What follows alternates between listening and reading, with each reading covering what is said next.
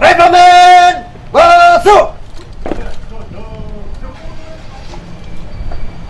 Salam Zamarahim! Ishmatu!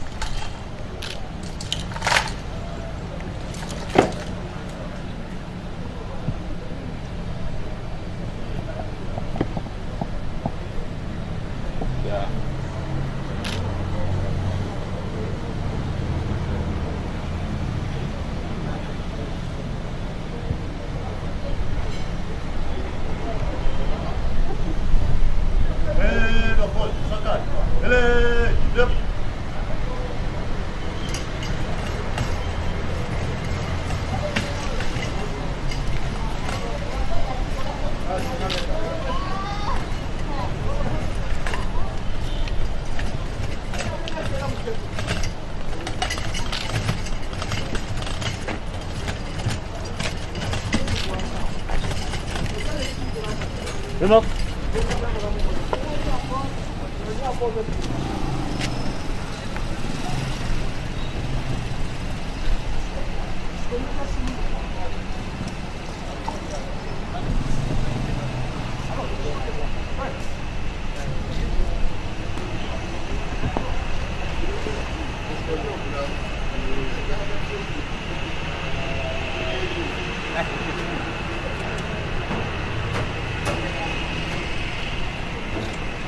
Lên lập số từ chúc hát rồi mời nhưng mà xuống ngập con đi ya cho như cấp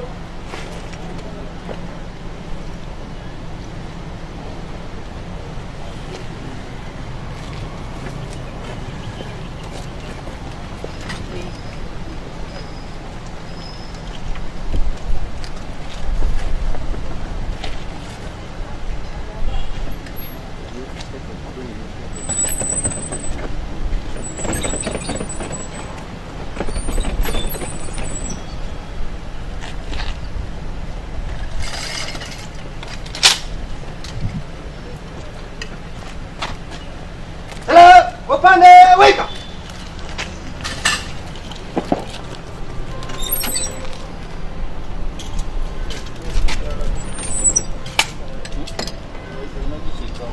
Bria tunik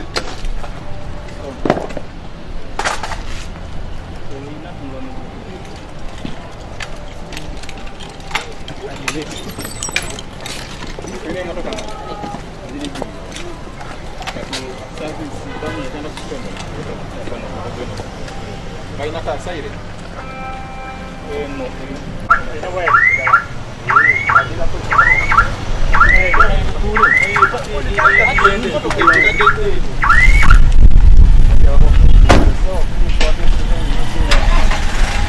Bandesi.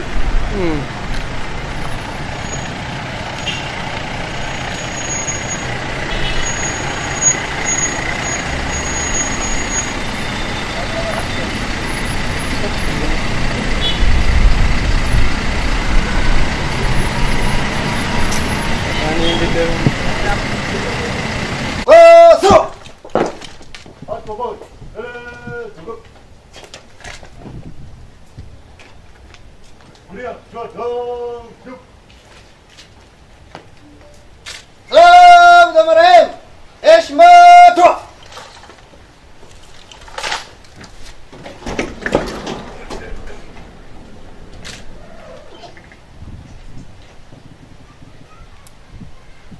One, man of full, sakat. Mere, dip.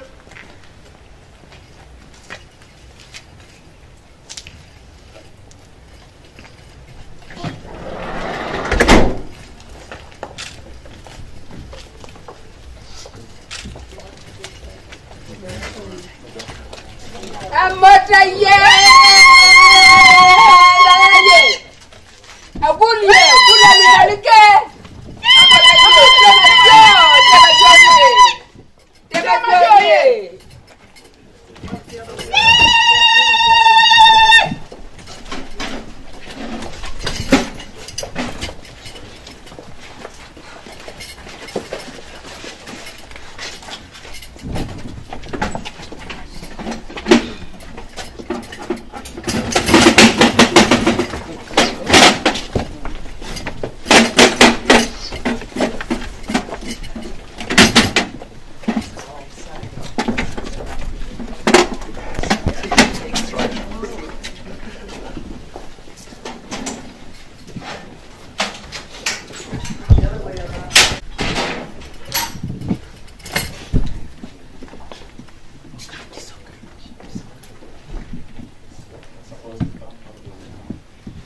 The head is facing this way.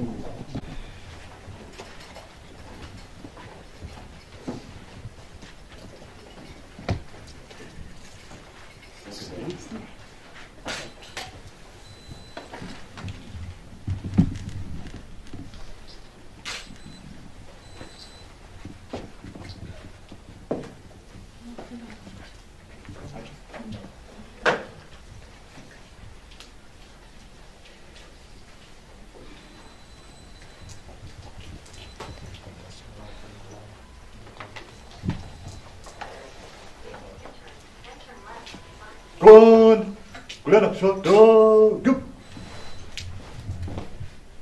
Atomoj, Nima, Zup. Esh, Bele, Dup. Kuli, Ya, Tonikap.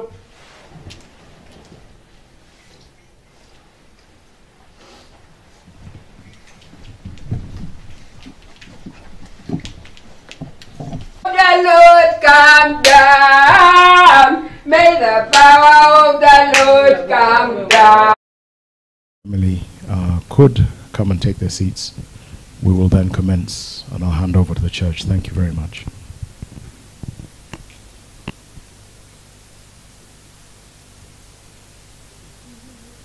The peace of the Lord come down. The peace of the Lord. From Peace of the Lord. May the peace of the Lord come down. Come down. Good evening and praise the Lord. We want to welcome you so much to this vigil. We want to thank you so much for taking off this time to be here. We are All Saints Cathedral. I'm Reverend Canon Dr. Rebecca Nyegenye, the Provost, and I've come together with my brother, Reverend Walter Aponyo. We have Reverend Canon Monica Sevidega, and the rest of the team over here is from All Saints Cathedral. We bring our condolences to the family, Mama Camilla and the rest of the family, and we pray that the Lord will comfort all of us.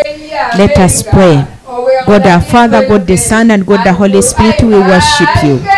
We come before you, Lord, as sons and daughters.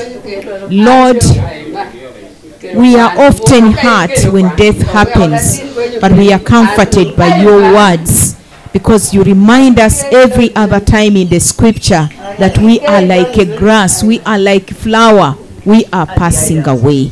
And so, Father, we encourage thee to know that you come and take some of us and take them to glory. But some of us are still alive, and it is a reminder to us that we can reorder our lives in preparations for our journey. And so, Father, today we give you thanks for your servant Martin that you have chosen to take to glory. We thank you for his life, Lord. And as we gather together, Lord, to celebrate him, let the joy of your Holy Spirit fill our hearts. We surrender to you and dedicate this time of worship into your hands. And we pray that, Lord, every minute of this worship, may you be glorified. We give you thanks, for in Jesus Christ we have prayed. Amen. I request that all of us stand and we'll be singing What a Friend We Have in Jesus. For those that have books, it is on page 31, but some of us can consult Mr. Google and he will give us the words. Thank you so much.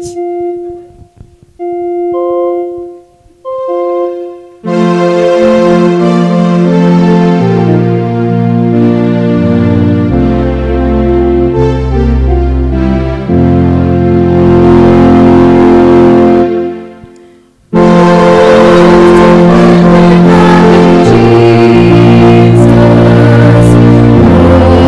our sins are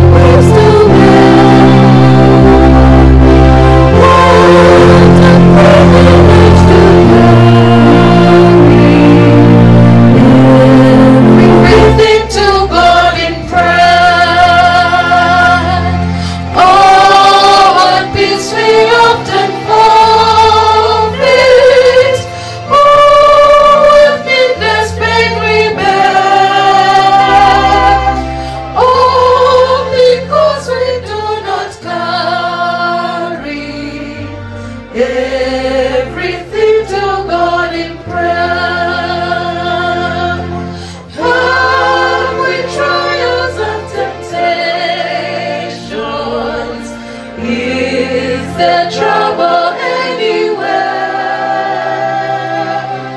We should never be discouraged.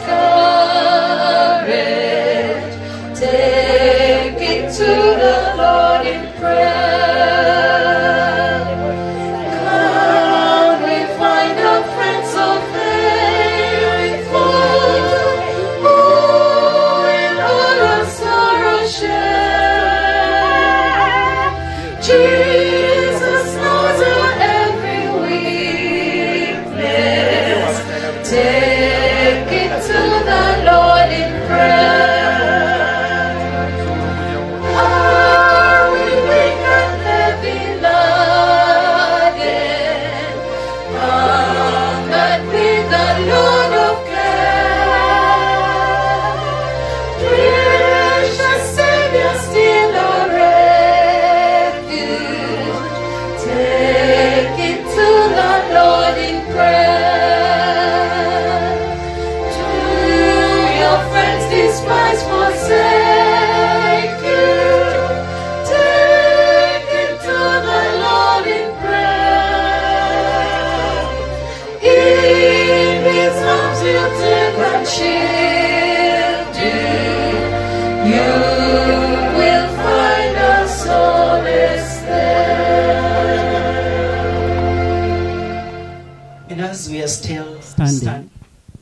Let's listen to these words of Jesus Christ. Our Lord Jesus Christ said, I am the resurrection and I am the life.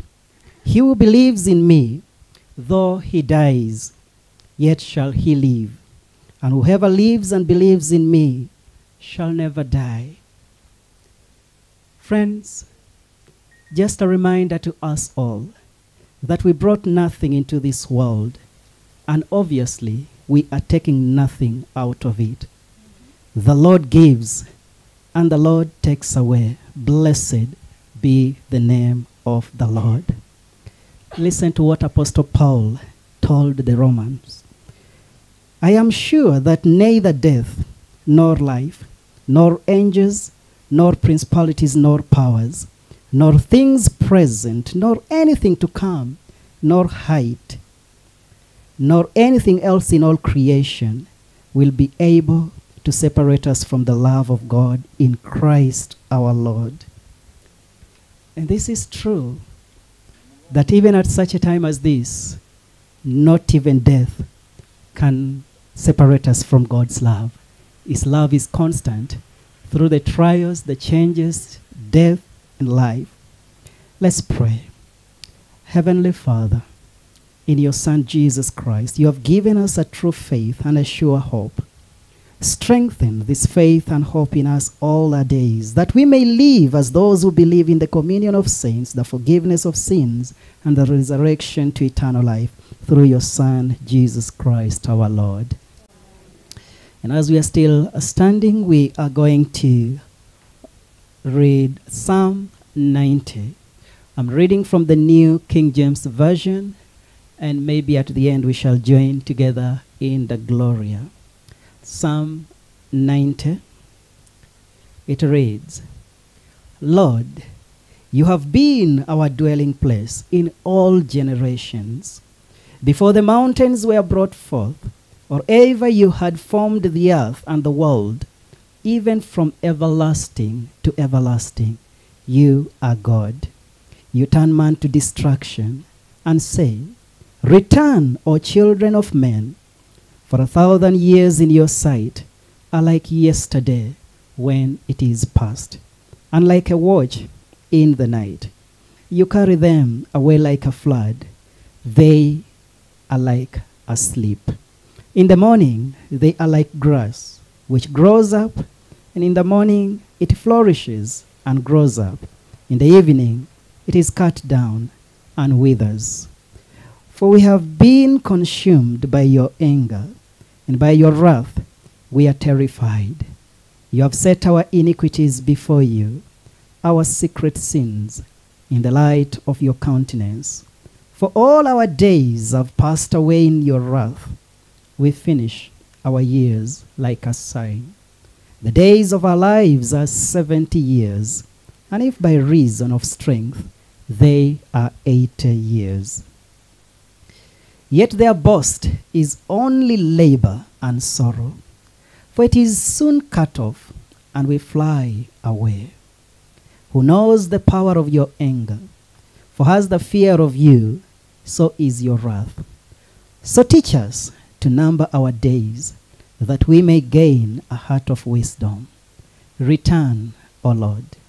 How long, and have compassion on your servants? Oh, satisfy us wholly with your mercy, that we may rejoice and be glad all our days. Make us glad according to the days in which you have afflicted us, the years in which we have seen evil. Let your work appear to your servants, and your glory to their children. And let the beauty of the Lord our God be upon us, and establish the work of our hands for us. Yes, establish the work of our hands together.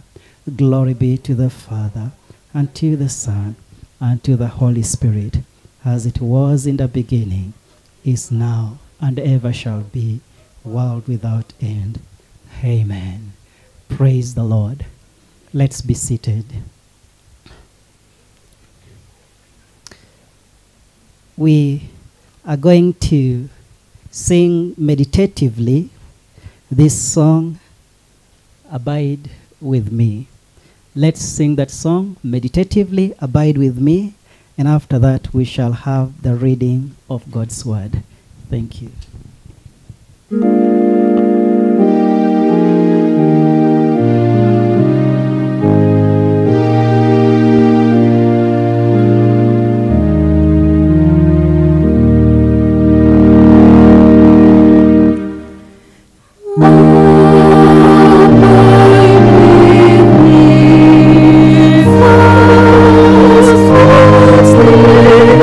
Live and die.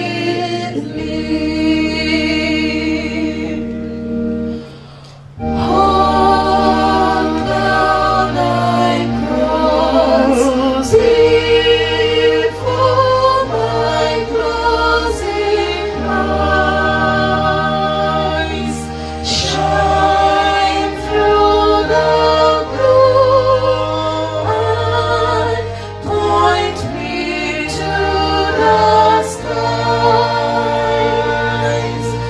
And morning breaks and earth's vain shadows flee.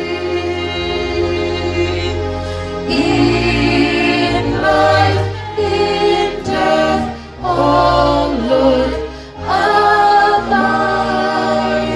with me.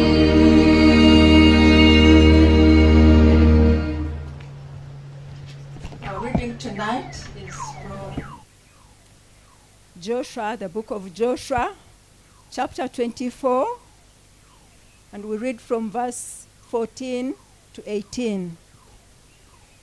Joshua, chapter 24, verse 14 to 18. Now, therefore, fear the Lord and serve him in sincerity and in faithfulness. Put away the gods that your fathers served beyond the river and in Egypt, and serve the Lord. And if it is evil in your eyes to serve the Lord, choose this day whom you will serve, whether the gods your fathers served in the region beyond the river, or the gods of the Amorites in whose land you dwell. But as for me and my house, we will serve the Lord. Then the people answered, Far be it from us that we should forsake the Lord to serve other gods. For it is the Lord our God who brought us and our fathers up from the land of Egypt, out of the house of slavery, and who did those great signs in our sight and preserved us in all the way that we went, and among all the peoples through whom we passed. And the Lord drove out before us all the people, the Amorites who lived in the land. Therefore, we also will serve the Lord, for he is our God. The word of the Lord. Shall we arise together, and we are going to sing Rock of Ages before the provost comes to share the word of the Lord with us.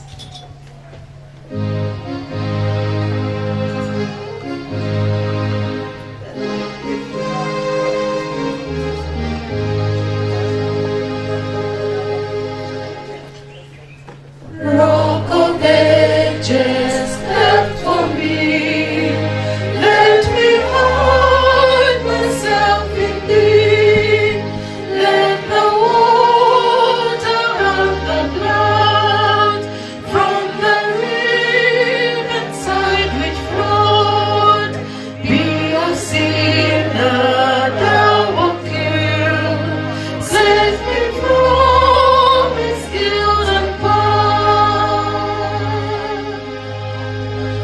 not the labors of my hands can fulfill the Lord's demands.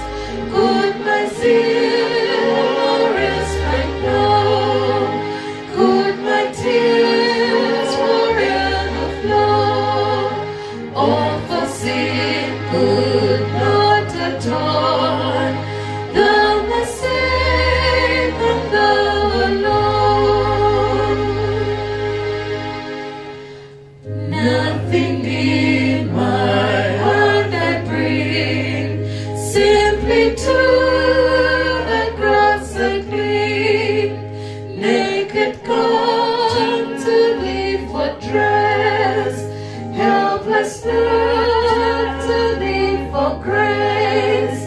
Fall I to the fountain fly.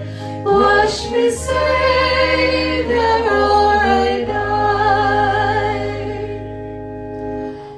While I draw this fleeting breath, when my eyes shall close in death, when I soar to worlds unknown, see thee on thy judgment throne, rock of ages left for me.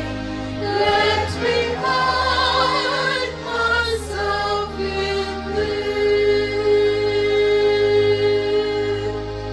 Our Father and our God, we give you thanks because you are the rock of ages. We can never hide in anyone else except in you. That Lord Jesus, even the labors of our hands can never be what you desire. But Lord Jesus, we come to you because it's only you that can save. Nothing in our hands we bring, but simply to your cross we cling. Naked we come to you for dress, helpless we look to you for grace. Lord, we ask that you wash us, our Savior, or we die in sin. Lord, each one of us will reach that moment when they will say, I will draw this through this fleeting breath. When our eyes shall close in death, when we shall soar into worlds unknown, Lord, when we shall see you on that judgment throne, rock of ages cleft for me, let me hide my life in thee. Father, thank you. Cause us tonight that we can hide our lives in you. For in Jesus' name we have prayed. Amen. Let's take our seats. Brothers and sisters in Christ, we all gather here together to celebrate the life of Dr. Martin. We gather here to celebrate together with Mama Camilla and the children and the grandchildren. We gather here to celebrate someone that has lived a life and has impacted many lives. We gather here to celebrate a legacy that has been left behind. We gather here because there is something that we are learning that will never leave us. We gather here because there are words that Dr. Martin said that we shall never forget. That many years after he is gone, we will remember that he left a mark behind. And as we look at the pages of the Bible, we realize the psalmist in Psalm 90 saying, Lord, teach us to number our days that we may gain a heart of wisdom. It's very hard for us to know fathers who served the idols.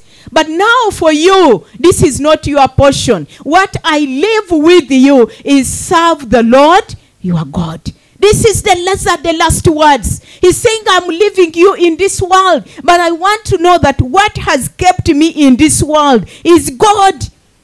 And then he wants them to make an affirmation. And it says, verse 15, and if it is evil in your eyes to serve the Lord, choose this day whom you will serve, whether the gods of your fathers served in the region beyond the river, or the gods of the Amorites whose land you dwell. But as for me and my house, we will serve the Lord. Praise the Lord.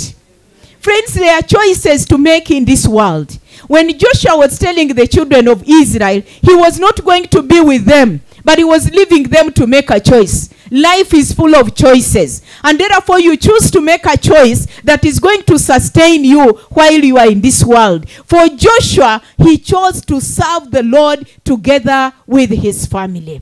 Dear friends, we have come to this home and we have all come and shared with Dr. Martin and we've shared with Mama Camilla. And for us as church, we've come here to pray. We've come here to share in communion with Doctor. It can be a very short moment that you sit with him and you draw a lot of wealth from his few words that he's going to share with you. And I know that there is a lot that he has left with the family. But as for us, we know that he knew the Lord, that he served the Lord. And we are here with Mama Camilla to encourage him. I know that when I met her, she said, Provost, I am firm because I am in the Lord. And it's only the Lord that can assure us of our firmness and our confidence. It's only the Lord that can carry us in the moments of death. It's only the Lord that can lift us when we have lost our loved ones. And so for her to say, I am firm, not in anything else, but I am firm in the Lord. I am firm not because they have left this house for me, but I am firm because I am in the Lord. Praise the Lord. And this is what Joshua is telling the children of Israel. He says, serve the Lord in all sincerity and forget about the idolatry of your ancestors. Serve the Lord in sincerity. Many times when death happens, we look at so many things and we forget that life belongs to the Lord. As we are reading the scripture in Romans chapter 8, he was asking us a question, that what is it that is going to separate us from the love of God? And he said there is nothing that can separate us from the love of the Lord. It is not about wealth. It's not about power. It's not about anything. It's not about death. It's not about sickness. And he says none of these can ever separate us from the love of God in Christ Jesus. Dear friends, we are all here. Today we are celebrating Martin's life. And tomorrow, it will be another person that we are going to celebrate your life. No matter how many times we move. Yesterday, I moved to just condole with the family that lost this young man on Entebbe Road. And it was unbearable to bear the sight of how this young man passed on. It was so hurting. But friends, he left his home going to work. He did not know that he's going to encounter such a horrible death. But he passed on. The only thing that we need to think about is, as I live in this world, am I serving the Lord? Because to the Lord, all of us are going to return. We have no other choice. We have no other journey. Jesus told the disciples that do not be troubled. When you read John chapter 14, let not your hearts be troubled. Believe in me. Don't let your hearts be troubled. Friends, we are going to be troubled by death, day and night. I sit at All Saints Cathedral and I get a sample just that tells me that actually people are dying. And that is when I have to book 2 funerals per day. And it is just a sample. They have told you that tomorrow we have a wedding. And now you can imagine the transfer. I'm going to do that wedding myself. The transfer from a funeral to a wedding. You know, it's that kind of life that we live. You have to turn around and smile, but then turn around and grieve. But you have to put on all the faces. But what is it that sustains us? It is Jesus Christ. And he's the one who said, I am the way, I am the truth, I am the life. And no one comes to the Father except through me. Dear friends, brothers and sisters, the gospel remains the same yesterday, today, and forever. The story of the gospel never changes. But we keep reminding ourselves that actually when you die, you either go to God or you go to the devil. There are only 2 ways. There are only 2 ways. You either believe Jesus as your Lord and personal Savior, or you reject him and die. Those are the only ways that we can place before us. And so Joshua is saying, he's telling them that today you are children of Israel. Make a choice. Are you going to serve the gods of your fathers? Or you are going to serve the Lord God? To serve other gods. And listen to verse 17. For it is the Lord our God who brought us and our fathers from the land of Egypt, out of the house of slavery, and who did those great signs in our sight and preserved us all the way that we went. And among all the peoples, through Joshua, even if we would have thought of serving someone else, we will not. Because there is only one God that we know. And this is the God who brought us out of Egypt. Dear friends, as you sit here, you can identify with the children of Israel. Which God do you want to serve? Which God is it that gives you life? Which God is it that you know you are driving in the same lane and the other one dies and your car goes ahead? Which God is this that you reach a time when you see yourself thriving and you wonder, how am I moving forward? And yet another person is not moving forward. There is a God that we need to appreciate. There is a God that we need to acknowledge, and this is the God of heaven. There is no other God that compares our God. Our God is the Lord of lords. He is the King of kings. He is everything to us. He is the Lord that has given Dr. Martin Alike all these years to live in this world. Praise the Lord. He's the Lord who gave him a family. He's the Lord that sustains the children now. He's the God that sustains Mama Camila now. He's the Lord that has put a smile on their faces even when they are mourning their loved one. He is the Lord. And so, friends, we want to invite you to this God tonight, to know that there is no other God. The children of Israel recounted. I want you to recount your life and look back. If it was in your own effort, I do not know whether you'll be living right now, but you are living because God lives. And because he lives, we can face tomorrow. Hallelujah. And so Joshua told the children of Israel, and the children of Israel confessed and said, we are going to serve the Lord. And as you continue with that scripture, Joshua tells them, you are witnesses of these things today. Dear friends, brothers and sisters, we are witnesses of what men and women of God leave behind. We are witnesses. As I was hearing on television, on NTV, the day that Dr. passed on, someone said, you know, this funeral is unusual because we want to carry on a legacy. We are not going to speak the way we have been speaking. The legacy of time. Praise the Lord. Yes, the legacy of time. And I thought, I wish we could do that every other day, other than having speeches all over and all over and all over. And you know, you came from office, you want to run back to office, and then you come and you get speeches repeated. One repeats the same thing, another one repeats the same thing, another one says, I also want a microphone. How much I pray that we can take up the legacy of time management. Praise the Lord. Time. You know, Africans, we have a lot of time, and yet we don't have it. We have the same clock, but we waste a lot of time. We do the unnecessary. May God help us that if you pick nothing today, pick the legacy of time. Let's manage our time. Let's manage our lives. And you know, when you are a person of your word, what you say happens. Hallelujah. Hallelujah. And so we want to pray that as we share in the testimonies, as we share in the life of Dr. Martin, as we remember him, the Lord will give us something to hold on to. Time is God's asset. Time is not ours. It's the Lord who makes time, and it is the Lord who helps us. And that is why he reminds us that, Lord, teach us how to number our days. Number our days. It's about time. Number our days. And you know, when you read that Psalm 90, there are certain years that are mentioned in Psalm 90.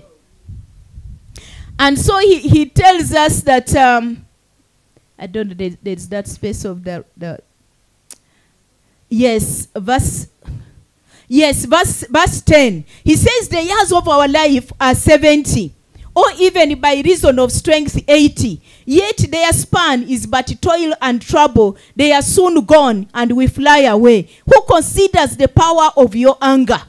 You know, friends, we reach 80, we reach 70. The Lord has given us time. And even when we reach that time, we are still grabbing things left and right. We are not helped. The Lord is not helping us to number our days. We are still so wild, and yet we are 70. And you know, you are now in bonus.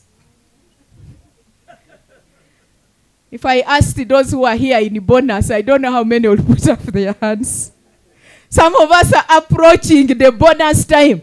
You are in bonus. All that you need is to serve the Lord and prepare for heaven. That is all that you need to do. You need to identify with Joshua as he says, for me and my family we will serve the Lord. Because the Lord has given us a bonus. But you get to the bedside of someone, they are 90, and you are asking them to accept Jesus, and they are saying, wait a minute. You are in a bonus. What are you waiting for? You have no time. The Lord has given you that space that you can be able to appreciate him as your Lord and personal Savior. Friends, the same question I want to ask. As for me and my house will serve the Lord, whom do you serve? I want to pray that we'll serve the Lord in faithfulness and sincerity. Let's be sincere. Dear friends, brothers and sisters, we can never leave a legacy unless if we serve the Lord with everything that we are and love him and serve God in sincerity and faithfulness. This world will be a better world for all of us to live in. We need to seek the Lord. We need to hear the voice of the Lord. We need to trust the Lord. We need to bless the Lord. Hallelujah. Our God is able. The Lord desires that each one of us knows him personally. The Lord desires that you commit yourself for the time you've been given in this world, that you can be able to serve the Lord. That's the only gift that you can give back to the Lord. The Bible says that in this world we brought nothing and we'll go back with nothing. You know, friends, the interesting thing is that the funeral services will ask you for a new dress, not the old one you loved. You get it? You carry it and you take it there and everything is left and you take nothing. And the scripture comes true that you brought nothing and you'll take back nothing. All you need to take back is Jesus. Praise the Lord. That's the only treasure you have. Because the only place you're going now to celebrate forever is heaven. And because you're going to heaven, you cannot enter there without Jesus Christ. He's the only passport for you to enter eternal life.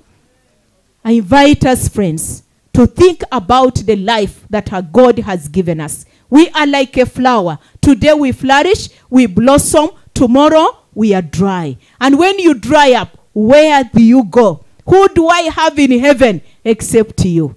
That is Jesus. Hallelujah. Let us pray.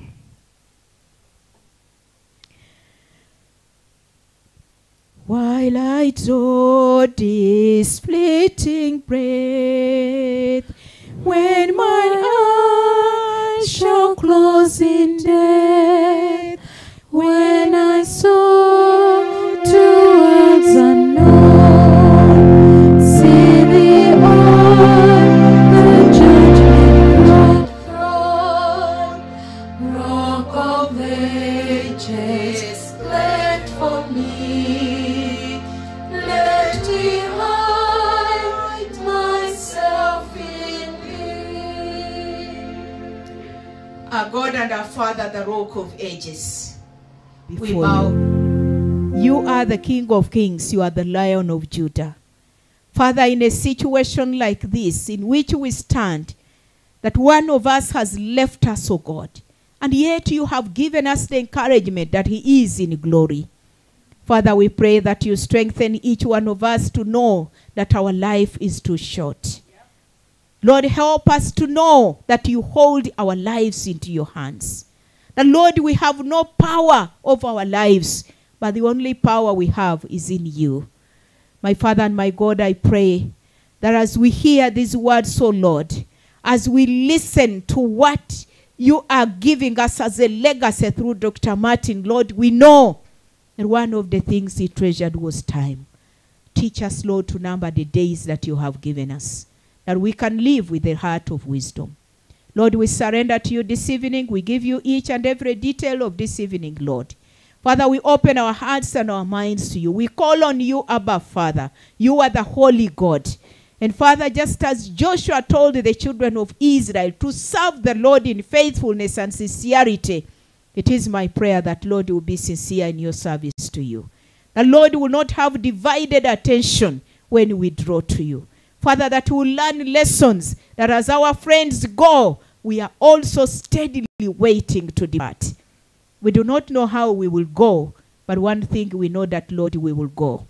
And so give us grace to wait on you and to know that you are the Lord. We give you thanks, Lord. We worship you. We honor you. Draw us to yourself. As we hear the testimonies, oh God, Father, we pray that these testimonies will bring a lot of encouragement to all of us. As we plan to be in church tomorrow, Lord, we are trusting you that even in church, Lord, you'll speak to us. You'll directly address our hearts, because all we desire right now is that our hearts will be edified to know you and to love you and to trust you and to draw closer to you. Lord, I pray for the family. I pray for Mama Camilla. I pray that, Lord, you'll give her the grace she needs. Give the children the grace they need. Give the grandchildren the grace that they need. And Father, above all, give them the steadfast heart to know that they will continue to serve you in sincerity and faithfulness, just as their father did. We give you thanks, Lord. Watch over us this evening, Lord, and bless every speech that is going to happen here, and bless our hearts as we continue to serve you. For in Jesus Christ we have prayed. Amen. Amen. May God bless you. We are going to have a song as we transition to hand over to the MC to take us through the speeches.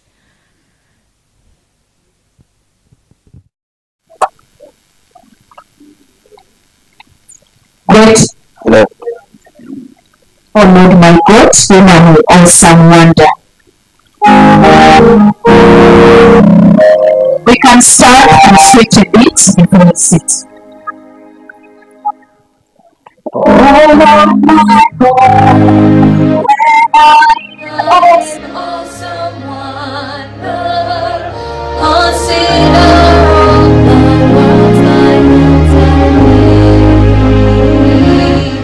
I see the stars, I hear the rolling thunder, thy power throughout the universe display.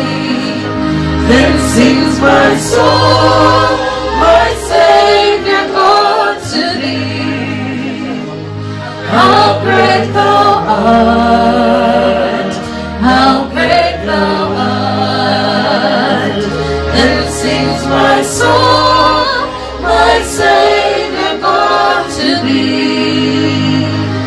How great thou art, how great thou art. When through the woods and forests that I wander, and hear the birds sing sweetly in the trees.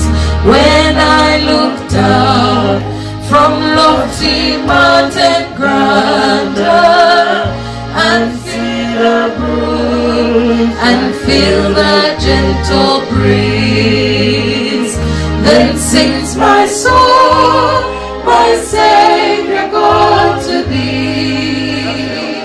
How great thou art, how great thou art. Then sings my soul, my Savior God to thee. How great thou art, how great thou art.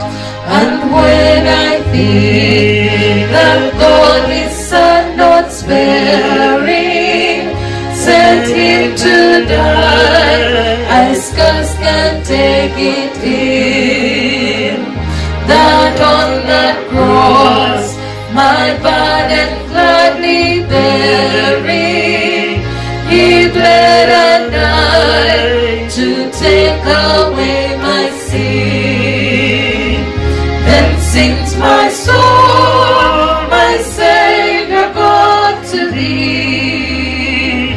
How great thou art, how great thou art. Then sings my soul, my Savior God to thee. How great thou art, how great thou art. We want to thank you. Thank you, the provost and the clergy, together with the choir. We really appreciate your message of encouragement this evening. My name is Francis Gimara. Together with Mr. David Panga, we will manage the program this evening. It is a big honor for both of us to do this for our distinguished departed Dr. Martin Alike. Let me welcome all of you this evening for joining the family. The Bible encourages us to mourn with those who are mourning, and that for us is very important. We really appreciate each one of you in your various capacities. Let me start by saying we will have speeches this evening, and the family, Mama Alike has graciously allowed people who want to pay tribute this evening.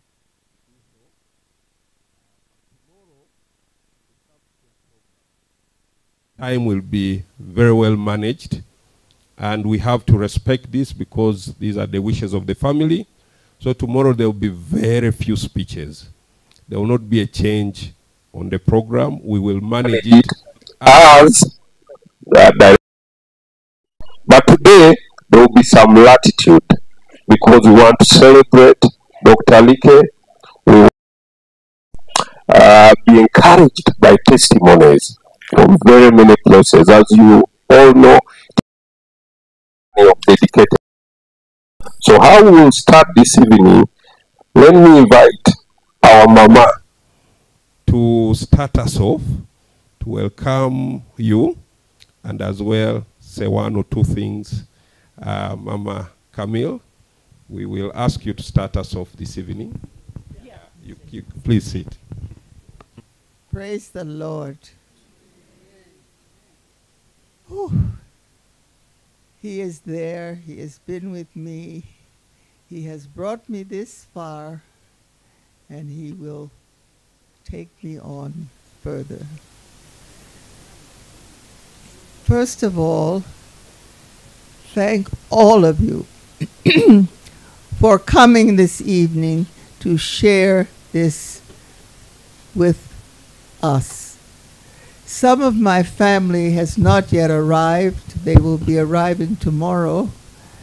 But at the moment I have got Philip on my far right, who lives and works in London. And next to me I have my Dr. Okello.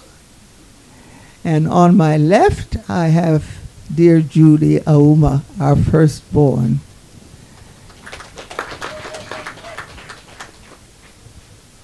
I have apologies for the other son, Martin Jr., who unfortunately is not well at the moment and was unable to travel. And so he sends greetings to us and to all of you. It's very fitting, the Provost, your part in the sermon about timekeeping. I have some things to say about that later on. But I want to tell you something about our lives. Next month, on the 30th of May, we would have been celebrating 65 years of marriage. Now, that's no easy feat, is it? But, and all of you there who are newly married, oldly married, and in between, trust in the Lord and you will get there. You may not get to 65, but wherever you get, He will help you to get there and make your life something very special. I met my husband, or we met each other through a mutual friend, and he says, if you've read The Bell is Ringing, that it was love at first sight. I was at church one Sunday, and since Martin's health had started failing, I switched from my beloved 7:30 service to 11:30. And on that particular day, the preacher said, those of you who believe in love at first sight, no, it doesn't work. Well, behind my prayers and my eyes, I was smirking, because if you have the right company, it works. So here we are. We were married in London at St. John's Church at Hempstead by Reverend Fred Wellborn. Now, those of you who are old enough like me will remember Fred and his wife Hebe. Fred was the chaplain at Makerere, well, I guess the 40s and 50s. And his wife Hebe was a doctor who was doing health work. And so he married us at St. John's Church at Hempstead. We returned to Uganda, where he started working for the government, then the colonial government. And he was posted to Malago. And he came back and he said, you know, these Britishers, they know nothing about dentistry. I am very frustrated. Anyway, his frustration must have become apparent because they moved him to the then so-called European hospital. But unfortunately, at that hospital, he could not treat his countrymen. He could only treat the European civil servants, which did not please him at all. And I remember when I became pregnant with my daughter, Julie, the professor of obstetrics and gynecology at Makerere, who was looking after me, said, Dr. Aliker, where is your wife going to deliver? And my husband said, where is she going to deliver? Why, here, of course. She said, oh, but I must remind you, this is a European hospital. So my husband reared up and said, it just so happens that I know this. I treat the European patients, but my wife is going to deliver in this hospital. You will see. And of course, Julie was delivered at Nakasero Hospital. Not the one there today, but the one where that hotel has gone up. We had then subsequently twins. And then, you know, in Acholi, the one who follows anything special is Okello. So here is my Okello. Born in Nakasero Hospital. Born in Mulago. By that time, the new Malago had been established. Yes, yeah. Now, Provost, I want to make a comment about, you were speaking about Martin and timekeeping. I arrived in Uganda in August of 1959, and in November of 1959, I attended a dinner on the then lovely Kabaka Njagala. And it was in the home of Mr. and Mrs. Kita Mirike. And I am sitting there, and the father of Sarah, Issa Sankoli, who's the mother to the current Kabaka, father came to me and he said, well, my wife Pumla wants to take you to meet someone. So Pumla came and took me to meet someone, and it was His Highness the Kabaka. That was in November of 1959. In December, around Christmas time, he invited us for dinner at Bamunanika. And as you know, he was a great friend of Martin's elder brother, Daudi Ocheng. So Daudi was also going to be there. Well, I am a new bride, but I must look lovely for His Highness. So I was primping and preparing to go. Time was moving on. When I came out of the bedroom to present myself to my husband to go, there was no vehicle. He had gone. And he had left me. I was so distressed, I didn't know what to do. But when he reached Bamunanaka, His Highness said, "Where's Camilla?" He said, she delayed, so I came in. Oh, he got one of his vehicles with a chauffeur, and that chauffeur drove all the way from Bamunanaka to Kololo to pick me and take me back for dinner. But it taught me the lesson of my lifetime about his timekeeping, and I never forgot that. My husband was a very serious person, but also underneath that seriousness, there was jollity. He was a very jolly person, and he was a great joker. And I realized this after he started playing golf, and the golfers would come and tell me, and said, "Oh, Martin has told us a great joke, a great joke, great joke." But Martin was the epitome of a gentleman. And our lives were just wonderful. He was loving, he was considerate, he was very romantic. And he was a wonderful father and a wonderful husband, and he provided for us in every way possible.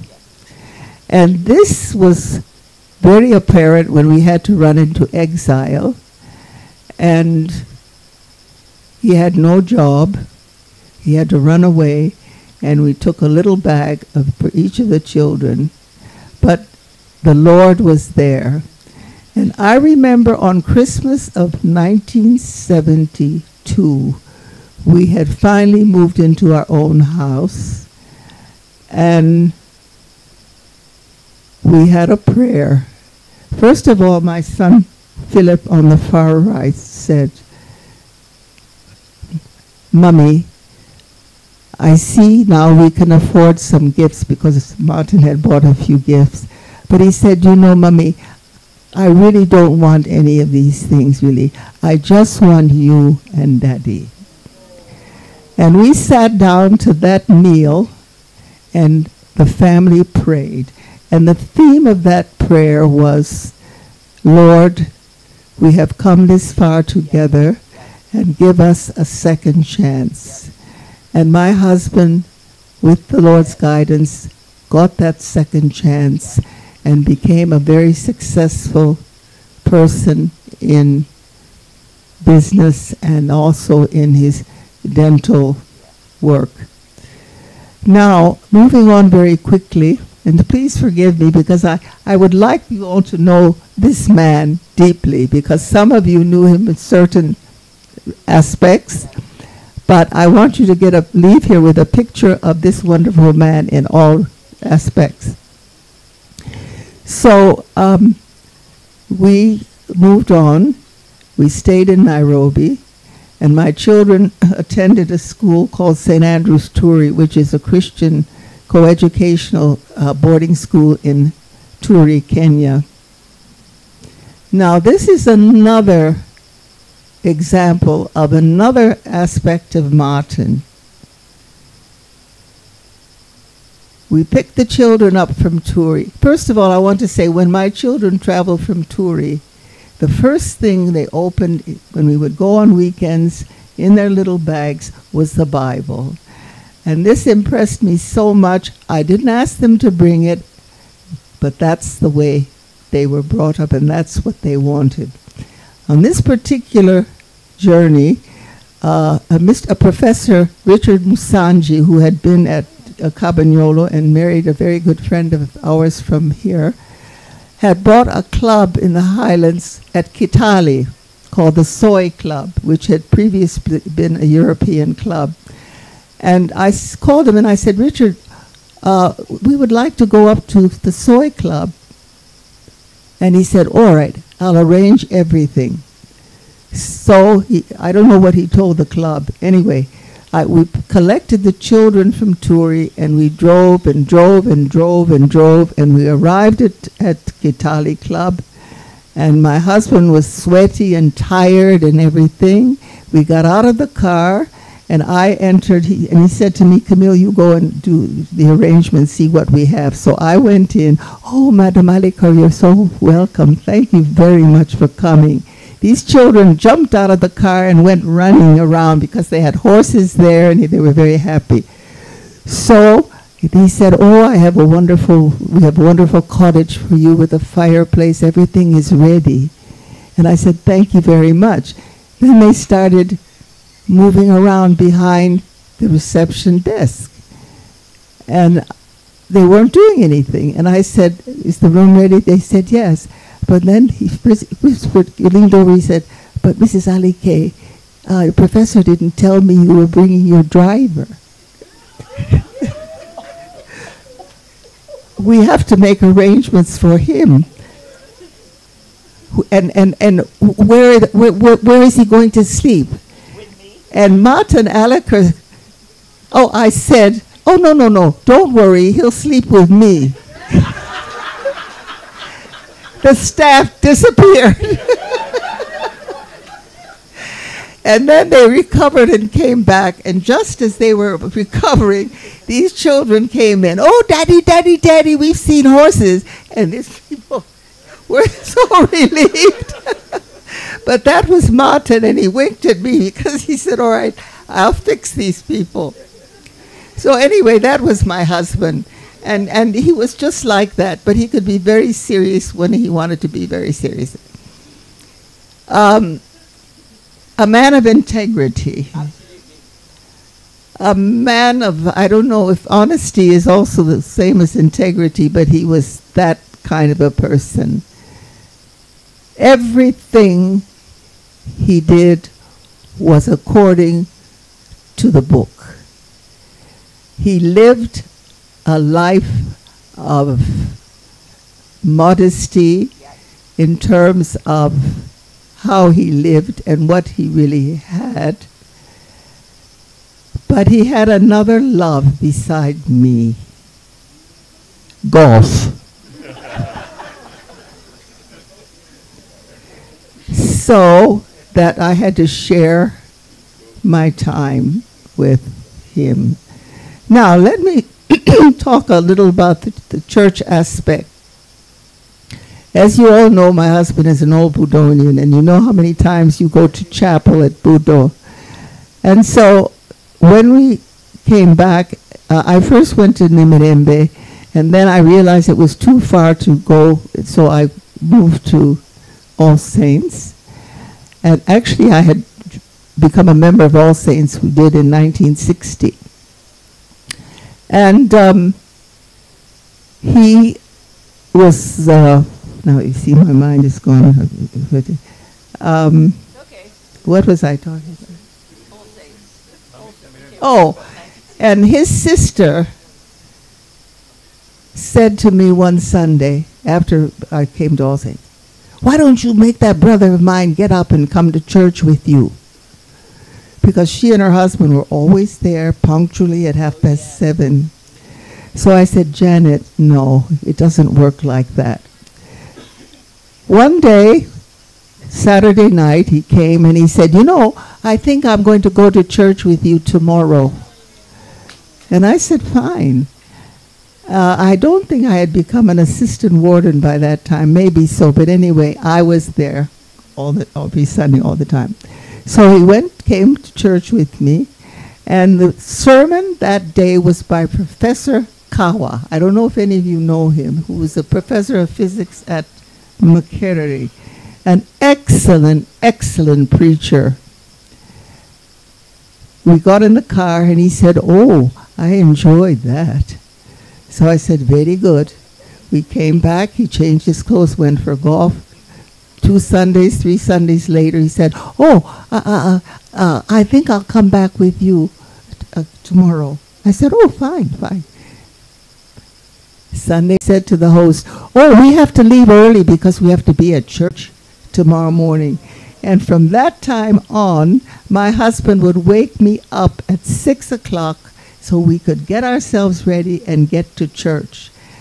And I remember one Sunday, there was a questionnaire, and the questionnaire said, those of you who are saved and your husband is not, sign your name. This is long before your time, Provost, and Monica, I think also before your time. So I said, now how can I do this? You know, and I just refused. But it eventually came, and it came on his own, and I didn't have to push my husband to go to church or to believe the word. He did it on his own.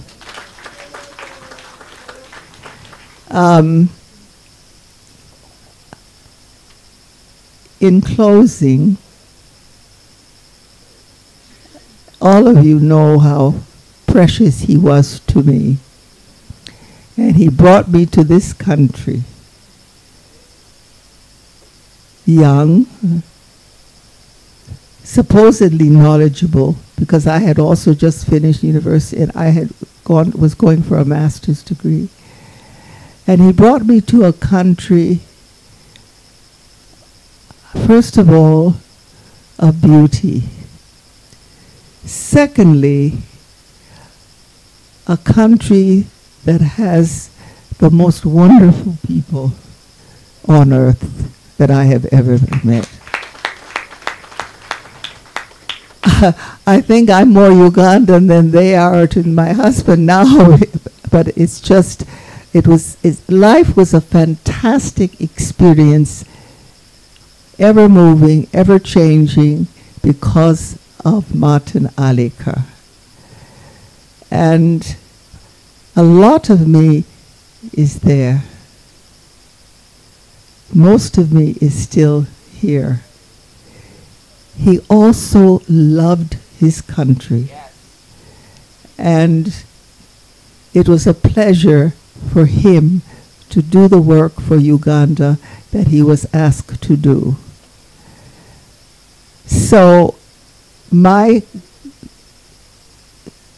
feelings are very mixed, but it is a feeling that is difficult to explain, because not only was I introduced to a new life, a new family, and a new culture, and his family is unbelievable.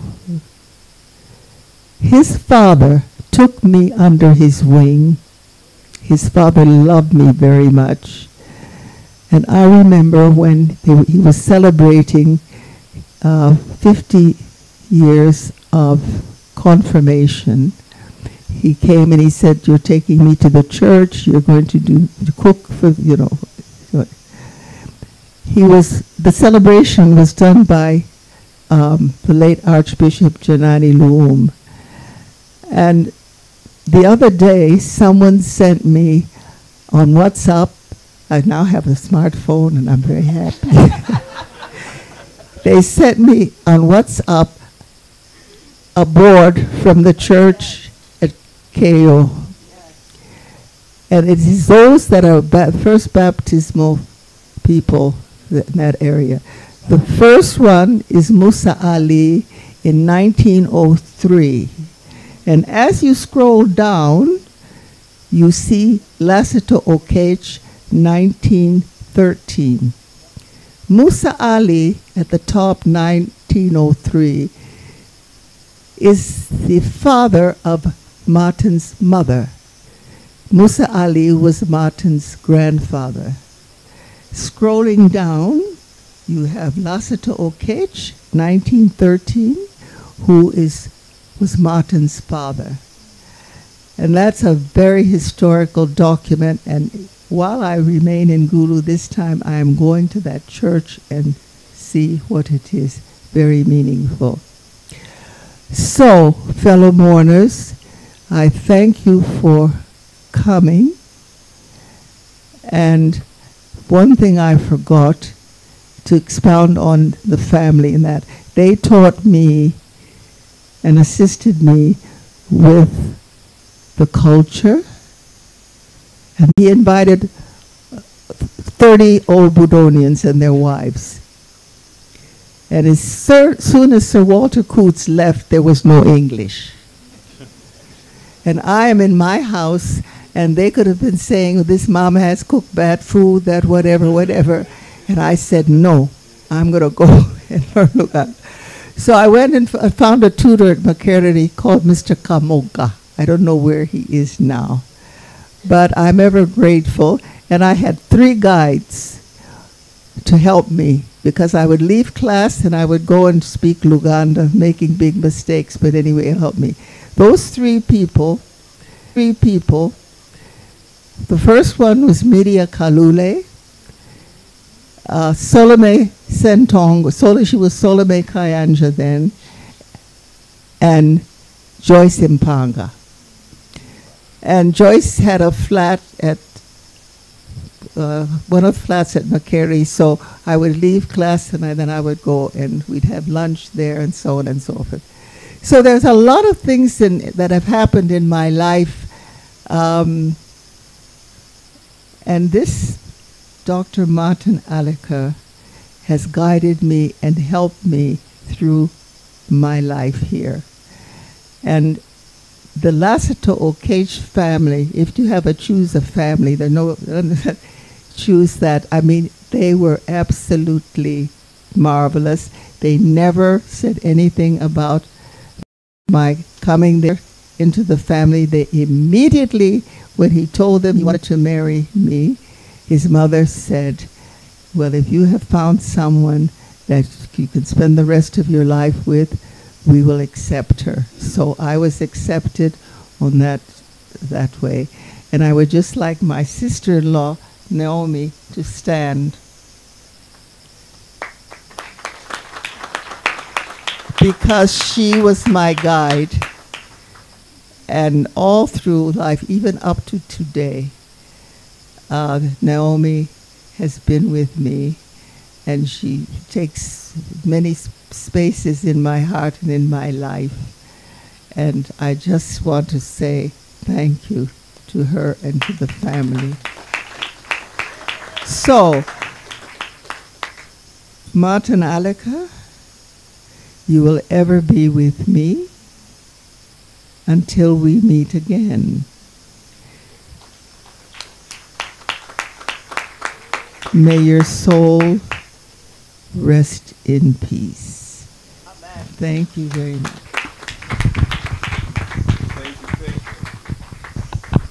Thank you, Mama, for that very, very excellent speech. We thank you for being a very strong pillar in the life of Dr. Martin Alika. A round of applause for Mama.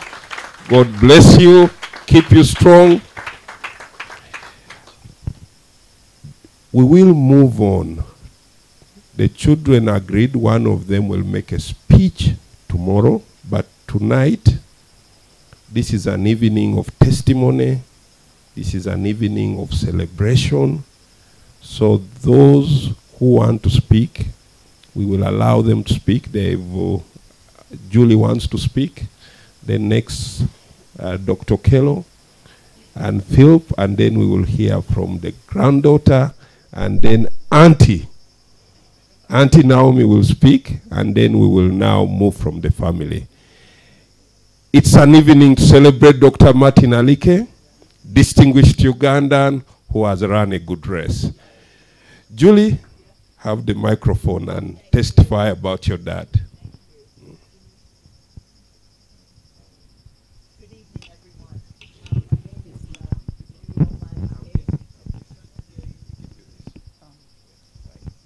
Good evening. My name is Julie Anauma Alika. I'm the firstborn of Dr. Martin Alika and Mrs. Camille Alika. And first of all, I want to thank all of you for coming today. I am actually overwhelmed by the number of people, and I'm truly honored that you could come here tonight to celebrate my father's life. I just wanted to be very brief in what I shared, that my father was a man of integrity, a man of love, a man of compassion, a man of emotion, a man of passion. But but most of all, he was a man of love. A man who loved his wife, who loved his children, who loved his grandchildren. He loved golf, and he loved Uganda. Because of my father and who he was, I told him this at the hospital. I said, Daddy, because of you, I am still single, because I cannot find a man that has the same standards that you have.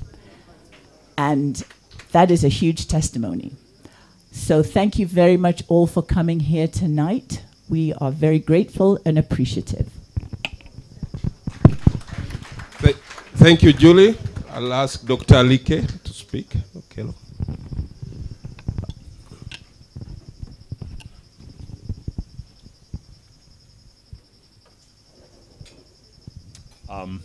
Ladies and gentlemen, all protocols observed. I'm the non-lawyer in the family and the group, so my words will be brief. I distinctly remember as a young child getting into a debate with someone about who the strongest man in the world was, and I looked at this other person and I looked at them and I said, of course it's my father. I think to every boy, every child, every boy especially, your father is the strongest person in the world.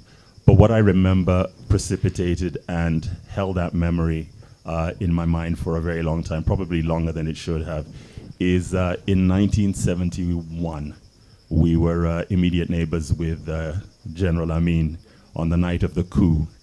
And we were awoken at night by the sound of a very large caliber weapon, artillery being sent off, followed by small arms fire. And I have this image in my mind of my father coming in, crawling on his arms. General, what do they call that? So he crawling, yeah. So he grabbed us off our beds in our bedding and pulled us onto the floor, where we'd be below the window, where the small arms fire that they were scattering around us would not harm us, and we slept. So that's the memory of my father. Now, being the son of a Rwot is an accident of birth. It does not take any personal accomplishment to be born that. It doesn't entitle you to anything special. You have to earn the respect of others. He jokingly used to say that the only thing he could do within his powers was to summon the Bwola dancers. Beyond that, there really wasn't anything he could do.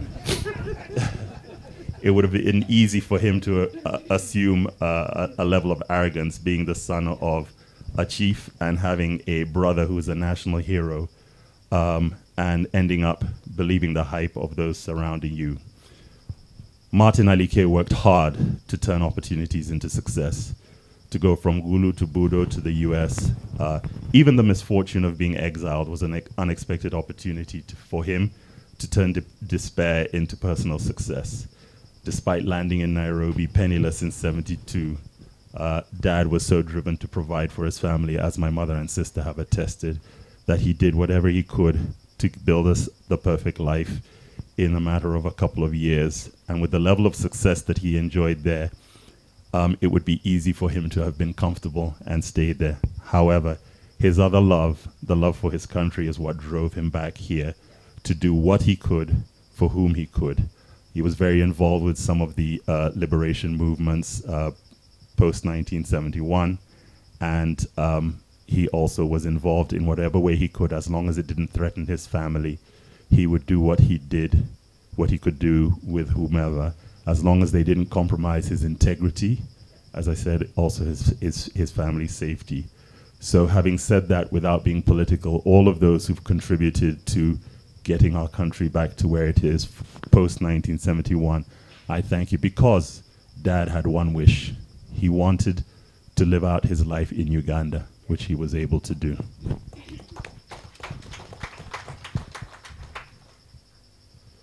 Now, Dad's favorite poem was If, and I promise I will not read the whole poem, but there is a line in the poem that says, if you can walk with crowds, keep your virtue, or walk with kings, nor lose the common touch. If neither foes nor loving friends can hurt you, if all men can count with you, but none too much. If you can fill the unforgiving minute with 60 seconds worth of distance run, yours is the earth and everything that's in it, and, which is more, you will be a man, my son. And that was his favorite poem. The reason why it resonates with me is because he would read the newspaper and there would be a line about a person, let's say, getting hit by a car and or dying, and his fear was that he would end up as 3 lines in the newspaper. A man was hit by a car, a man died. This man here, my father, was a great man. He was such a great man to me. He was the perfect template to me because I ended up following him in his profession. And I also try and emulate his example as being a good father. I am very involved with my children, and I try to be very demonstrative with them. This is the same man who was so at ease with everybody.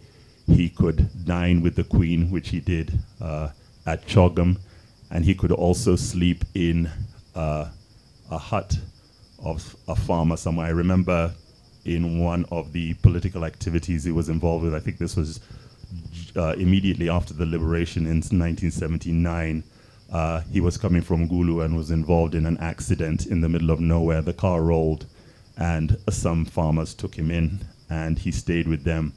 And what was memorable is that we all went as a family to Gulu after that, and I remember stopping off at that farm and taking some gifts to those people and just thanking them. So this is a man who could be with anyone across the spectrum. It is an honor and a privilege being his son, and I'm so grateful that for the life that he lived. And we thank you all for coming here and celebrating with us. His love for his country was only superseded by his love for family and friends. Yeah. And just looking out here and being amongst friends to celebrate with us, celebrate his life, and give him such a warm send-off is very, very heartwarming. So thank you all for coming, and we will continue this process of celebration with you. Thank you. Thank you so much, Dr. Kello. I'm inviting Camille Alike to speak on behalf of the grandchildren. Hello, my name is Dr. again, Camille Ann Atim Alike. I'm the eldest of the 7 grandchildren that Dr. Martin Drum Okech and Camille share. Just here. We're here today to celebrate the life of my grandfather, and I really do think that it's a celebration because whilst we miss him very terribly, as someone said a few days ago, at 95 we cannot blame the good Lord for calling him home. Yep. Kwara, as we call him, the Acholifa grandfather, was an inspiration to all of his grandchildren. He was warm, kind-hearted and quick to laugh. He was highly intelligent, quick-witted, and he gave us the warmest of hugs. He also has very fond memories of sitting upstairs after dinner with him, drink and cigar in hand, telling us his memories of his childhood and about his time in Gulu and Acholiland and Uganda. He had a wealth of experience, and I'm sure all of us only scratched the very surface of what he had to offer us. Having been named for the strong woman who stood beside Kwara for most of his life, you can also imagine the confusion that happens when I visit. Someone will say, Camille, and he would go, junior or senior? Someone would call Dr. Alika, and for the past 8 years again, someone would say, junior or senior? Last year, my mother asked me what was a defining moment that made me want to become a doctor. And I really think on reflection that this is down to Kwara. I would not be Dr. Alike without him. Kwara loved his family and he loved Uganda, as everybody else has attested to. He was passionate about making Uganda better and also quietly selfless in seeking out the opportunities to help others within his community. And I think the number of people whose lives he's touched is evident in the number of people who are here today. On behalf of his grandchildren, myself, Juliet Amuna, Daudi Temajo, Robin Awilo, Benjamin Okema, Lucia Pio, and Eloisa Chen, we all want to thank you for the touching sentiments that you have expressed about our grandfather and towards our family. Kwara is a man that we are extremely proud to call our own, and we hope to live up to the legacy and make him proud. Kwara, we love you lots and we'll miss you.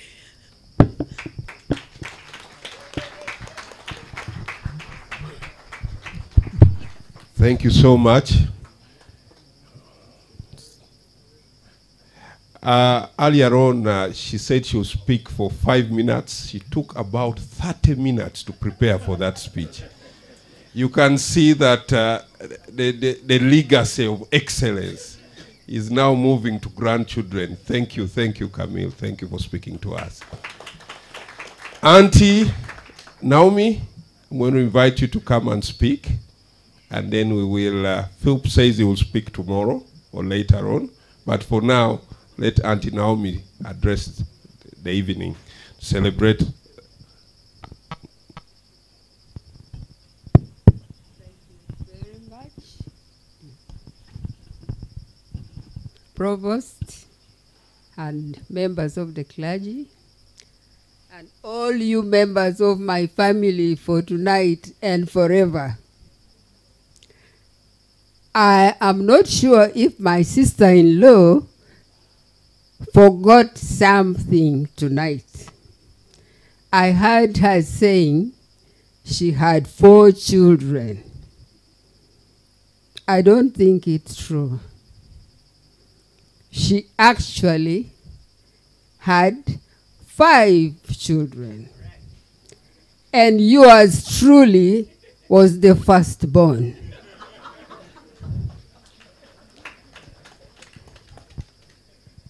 Now, let me tell you a true story before I move on. When my brother started coming back just to check, you know, how things were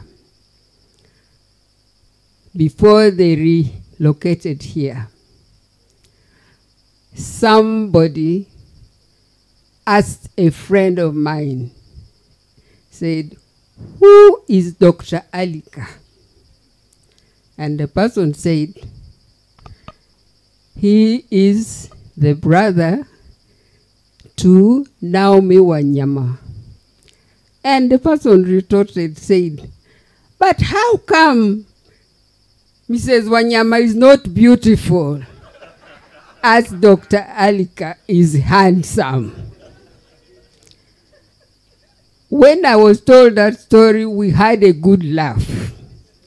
Because in any case, it was true that my brother took up to after my mother, and her beauty was given to him and not to me. And since people don't look at details, they don't really know that we were related. That also was very good, because when they had to run away to Nairobi, some of us remained behind. And there were times when people would say to me, "But you are coming from up there. You must be knowing Dr. Alika." And I was doing what Peter did to Jesus. Simumanyi, simumanyi, simumanyi. So, anyway, that is as far as that story goes. Now, my memory of my brother goes very far. First of all, let me let you know the follow-up of how Julina and Lastokej had 10 children. They had Daudo Cheng, they had Janet Odonga, then they had Alike. Then they had, in between, Jerida Awilo Oloya. Then they had Professor Okot Boamoy. Then they had Lucy Apio and Anna Achen as twins. Then they had Okelo Akim. And then they had Naomi Adong. And then they had Okema Michael. So, number 3 and number 9. So I'm number 9 out of 10. He always regaled people in our gathering here that when him and the late Daudo Cheng were in Budo, our father wrote a letter, thinking he's writing a very nice letter to his children, and said, your mother has had a baby girl.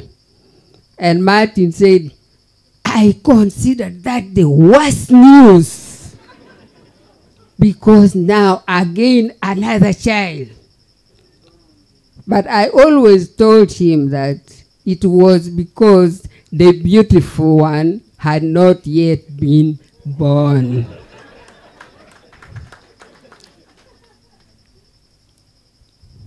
So what I'm going to talk to you about, Martin, is what I now know as number 9, not as number 4, 5, 6. Now, I am saying these things on behalf of my remaining siblings. I have Lucia Pio in Arizona.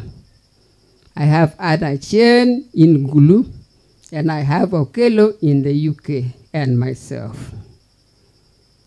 I also speak on behalf of the larger Okech family and our clan, the Temajo people. Some of them are here.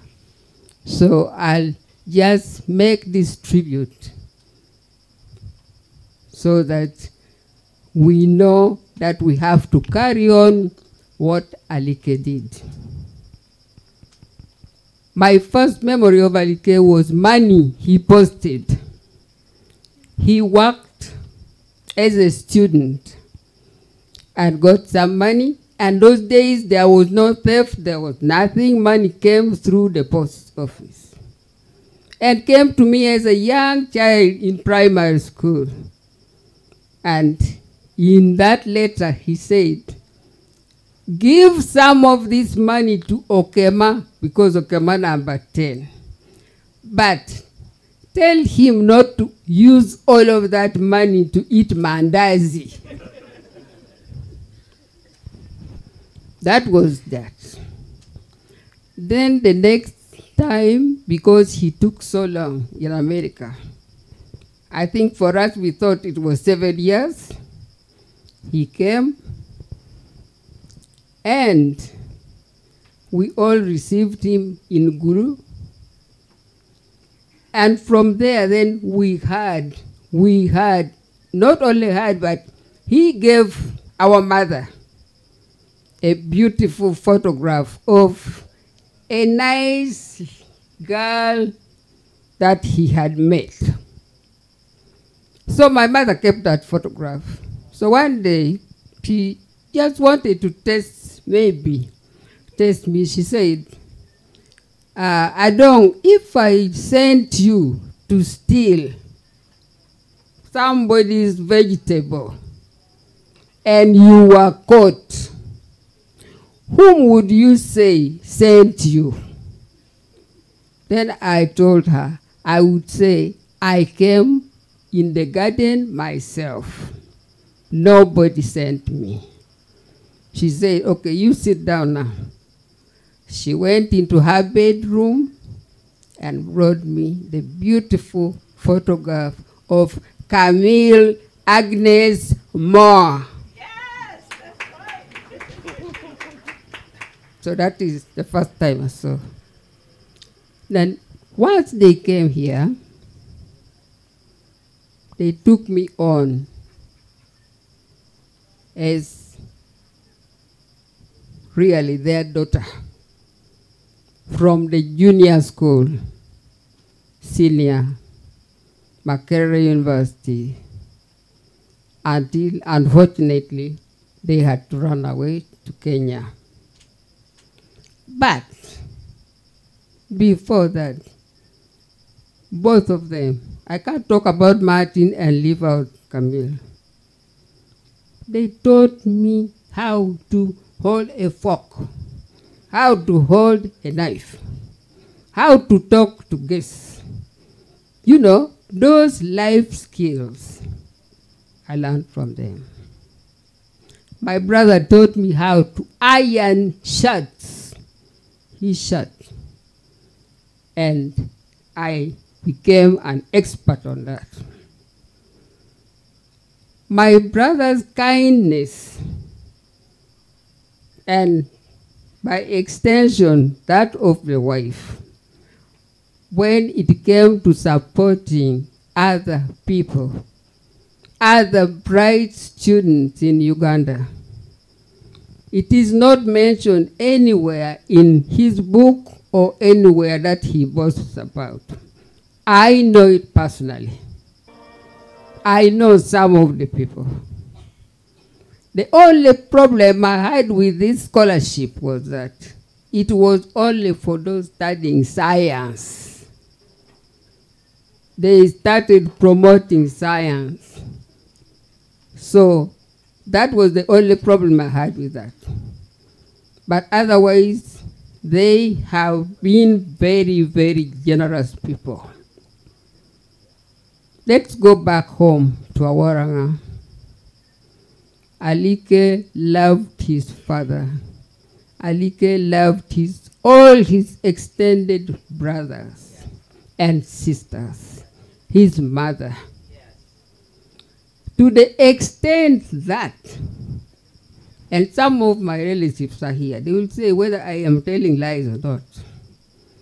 In almost every home, there is either a Martin Alike or a Martin or an Alike. Why would you do that if you don't love somebody?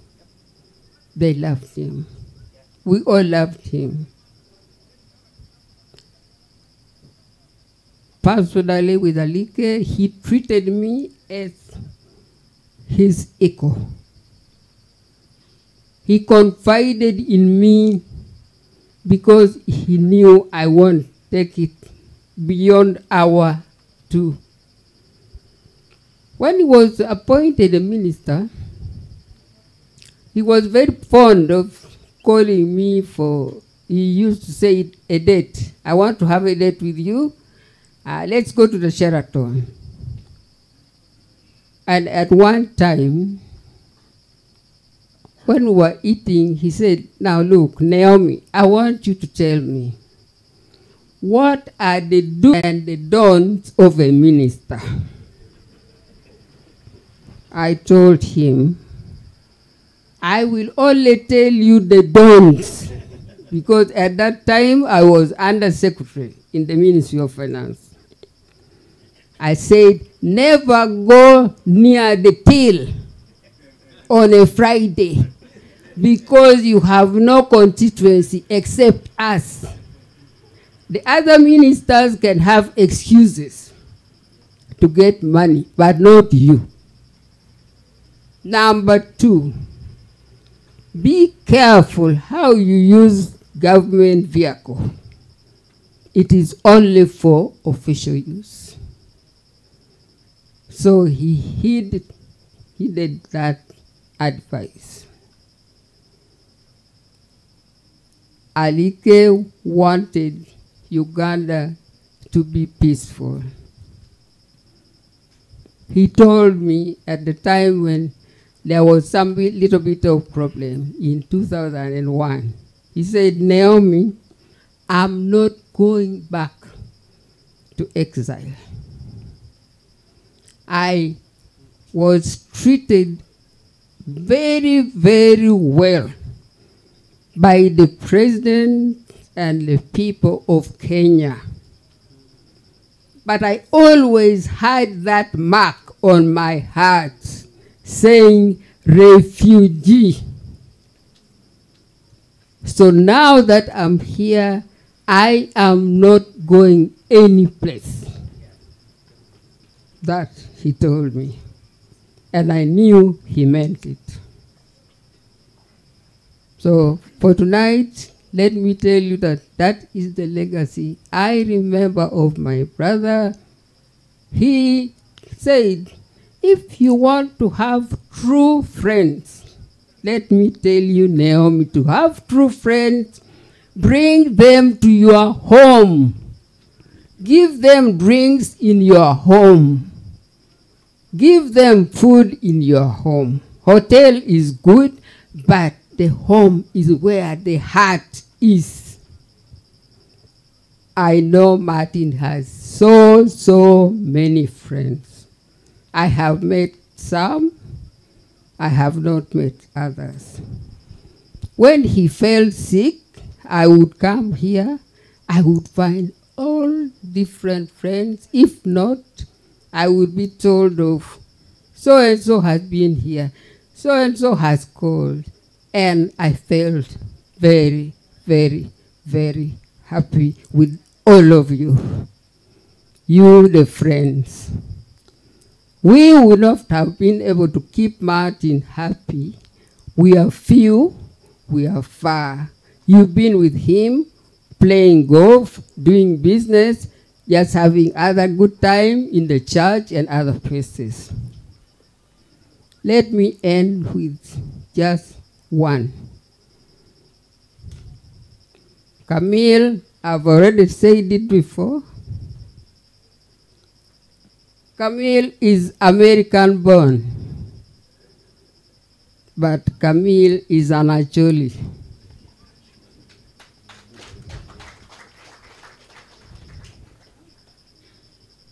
You talk about any food in Acholi now. Oh, she will rattle. Oh, we must have this bo, marakwang, layata. All that must be on her menu if she's organizing something up there. My mother enjoyed her company so much. She was the first to introduce our mother to eating cake. Break that rule for my mother by baking her this beautiful cake and taking it and walking in a humble way, Alike in a humble way, like our father, and God blessed them because they were able to give our father a decent coffin at a very hard time when most people were just buried bare ground. They were able to provide our mother a beautiful coffin.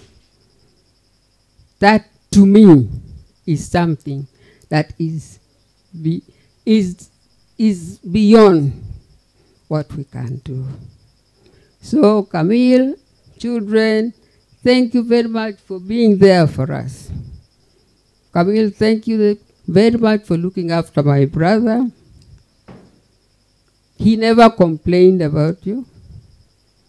I would say, Kopango, Kop Okwe. Then I said, you know, our Acholi way of greeting is actually not good because even when somebody is sick, you still say, how are you? How are things? But we have no other way of greeting. So he died very brave, extremely a brave man. I was really happy that he went the way he went. We all felt he was suffering, although he was not telling us. But once somebody stops talking, you know the communication has gone. Camille, thank you so much. I love you. Never forget you. You are my mother. You are my mother.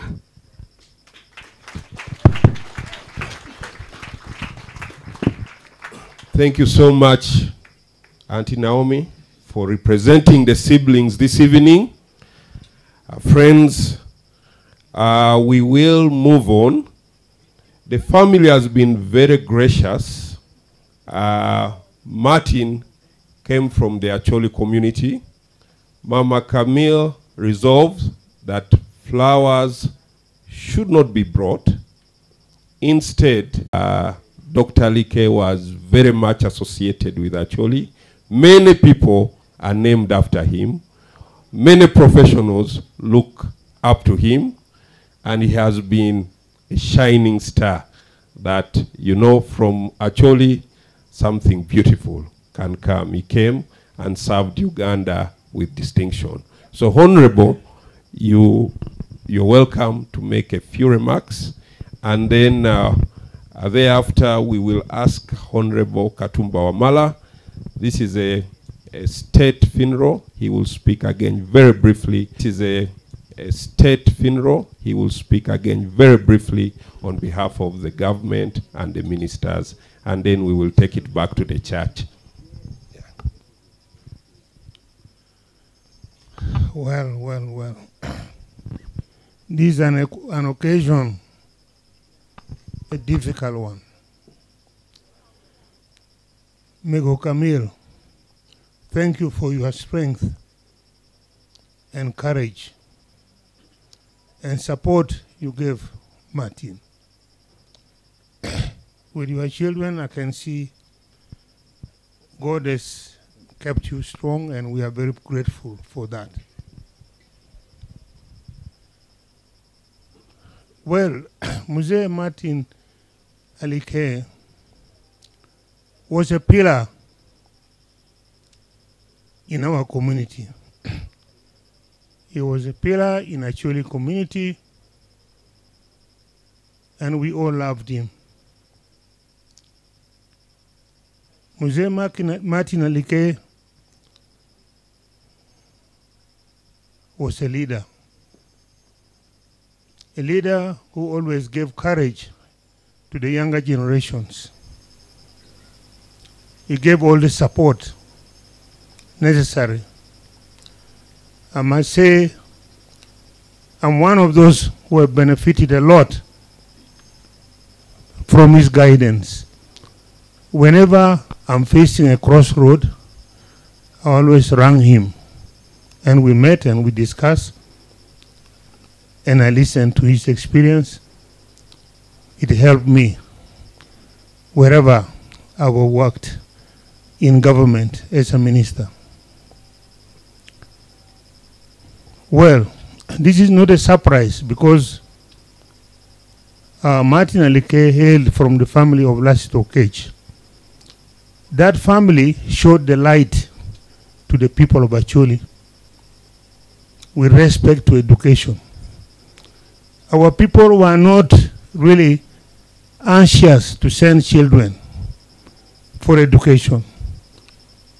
At the time, people preferred to send children to look after cattle, look after goats, and look after the home and not go to school. But Lasito Cage ensured that his children went to school. That was the first family in Acholi that opened our eyes. And as a result, we have great people who came from that family. Dr. Martin Alike is one of them. His brothers, like Professor Bongamoy, a veterinary professor, and many others, all achieved very high accolades, and they were the pride of our community. I enjoyed cordial relationship with Martin Alike. He actually, in 2011, when I won elections, he threw for me a party here where we are now praying. Right here. He called his friends. I also called my friends, and we had a celebration here. And he continued guiding me.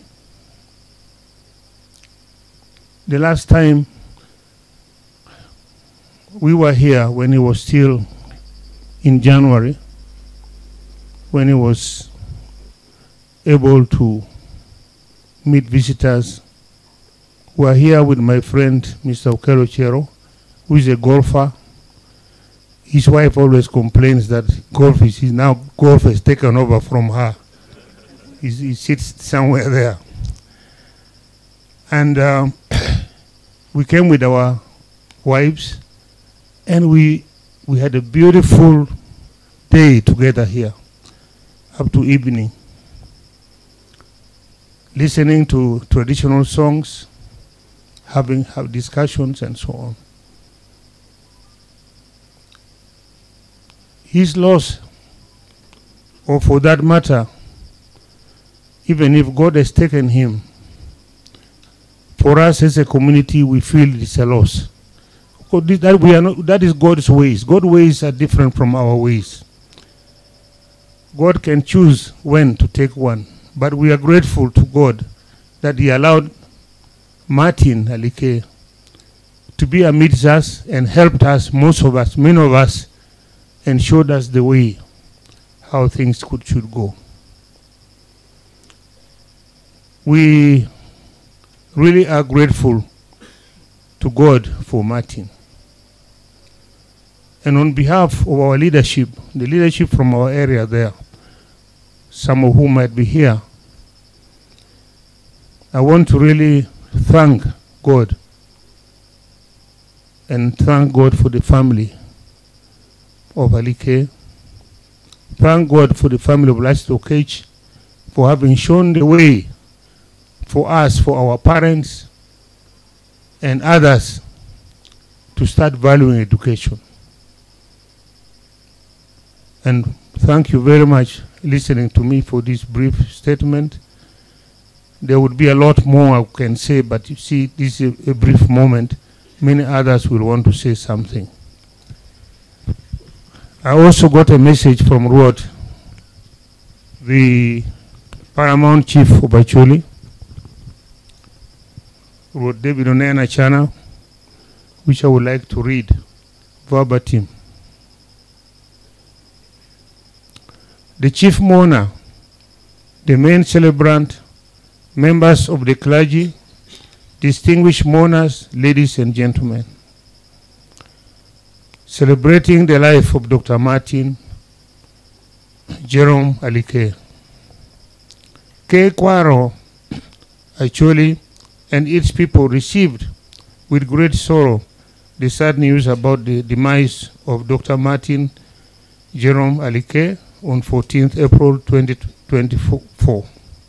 The late Dr. Alike was recognized as the chief in bracket Ruot of Temajo sub-clan of the Greater Koch clan of Acholi. He was a great friend to all the chiefs and many people. He endeavored to support and participate and encourage the revival of the Acholi cultural institution. His demise is a blow to the cultural institution at a time that we are struggling to rehabilitate homesteads in Acholi after the devastating 2 decades of war in northern Uganda. We shall profoundly remember Dr. Alike as a pioneer champion of higher education in Acholi. Uganda and East Africa, particularly being the first dental surgeon in the region. The entire Acholi cherished the resilience of Dr. Alike and many of his brothers and sisters who raised the bar much higher in higher education. That was emulated by all Acholi. The family of Lachero Kech, his father, was well known for the first few university degrees and diplomas much earlier in the 1950s and 1960s. There was even a joke in Acholi that even chicken in that family, he spoke English.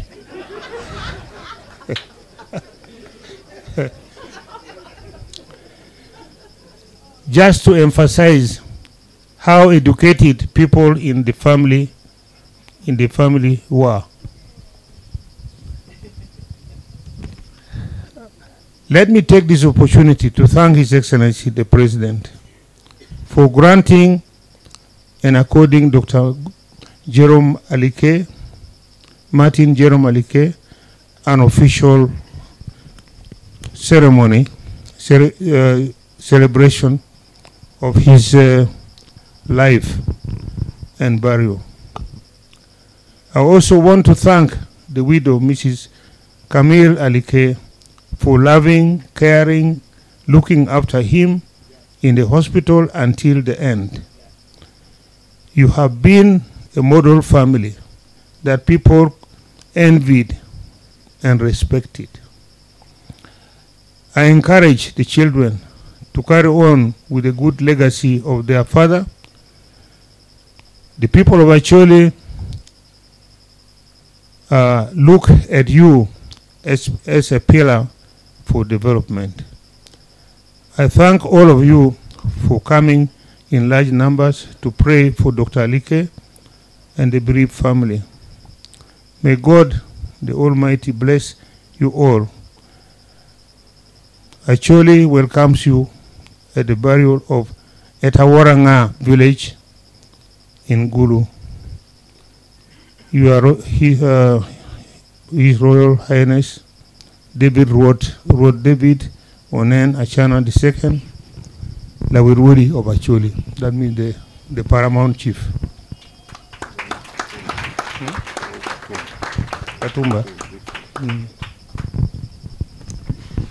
So thank you very much for listening to me and also listen to our word, the message. Yes.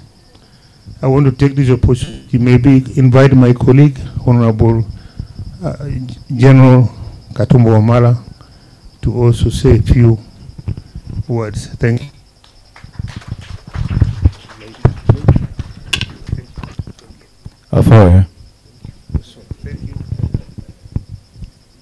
The clergy, Mama Navagirika, Omulangira Basajja, n'abaana b'engoma bali wano. The family, Mama Camilla and the children. I will not say the fellow mourners, I will say fellow celebrants, because I think we are here to celebrate the life of a giant in administration, in management, and the life well lived. The life of the late Martin Alike. I'm not actually, I don't have an official message from government, but I can say without doubt that while we were in cabinet, that's when we were informed of the passing of Martin Alike, and the president was highly moved, and he ordered that he should be buried with an official burial, but respecting the family's terms. So the official burial which you are going to see of the late Martin Alike may not be the other official burials you have seen, but will be an official burial. So I bring you Mama Camilla and family mourners condolences from cabinet, but I know government will send an official mourner on the burial. I want to thank God for the life of a man of integrity, a man of dignity, a man with all, who has lived his life and lived it well. For me, I think it's like when a giant movable tree falls in a forest. This is a giant tree which has been felled. But at least he has done what he has done and done it well. The question is, those of us who are still behind, what kind of life are we going to live and leave behind? I came to know the first time I met the late, I was in police, I think it was about 2003, 2002. I'd gone to police as a military man, and everybody had said, what is this military man going to do in the police, for God's sake? The newspapers wrote all kinds of stories, headlines about how the president had made a very big mistake to take a military man in the police. But 2 years down the road, Bell gave me an Achievers Award, and it was handed to me by Dr. Alike. That's the time I accosted him. And he told me, don't be moved by the press reports. Do your work, and those of us who can see what you are doing will appreciate what you are doing. It gave me a lot of encouragement. And by the time I left police, people didn't want me to leave police. So from then on, I admired him. I admired the family. Wherever you'd see, except on golf and the golf course, of course, but Mama Camilla and the late have been a very, very good couple to emulate as husband and wife. And Mama, thank you very much. Thank you for being close to him. Thank you for, because many times wives have a big contribution in what kind of character we are. Because sometimes if you leave home and the home is not stable and you go to work, I don't think you would have been able to head all those boards and head them well if you are not giving him comfort at home. So thank you very much for being the wife you have been. We celebrate his life, and I think it's a life which many of us need to. We may not be able to be what he is, because God has never made a photocopy. He has made everybody an original. He made him in his original way. But we can emulate the good things he has done. Integrity. That is something which is, as a country, we are searching today. If you look at what is happening everywhere, questions are being asked. Where has integrity gone in this country? Now, when we lose people like this one, we ask ourselves, who are we? Who are going to step in the shoes to exude integrity in this country? We want to thank him. He contributed to the peace we have today. And his contribution were big, but he never talked about them. And I will not talk about them. But he made his contribution. The late is a person who has been, even in stature, before he got that stoop, he would stand and you see really a man of size. But you never heard him say, do you know who I am? There are some people who are smaller than myself even, and they reach a place and they ask, do you know who I am? But not the likes of Martin.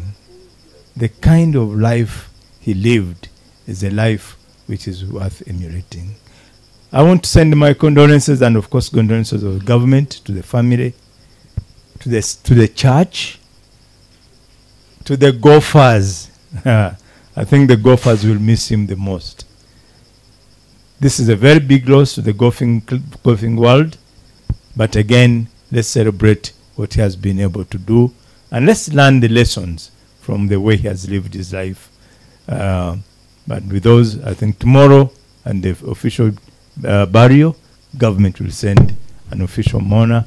I would like to also take this opportunity to thank him in passing for the image he gave out there as a role model to many of us and to some of us. May God rest Alike's soul in peace. Thank you. You have walked a good journey. Thank you so much, General Katumba, for your speech this evening. We appreciate your presence.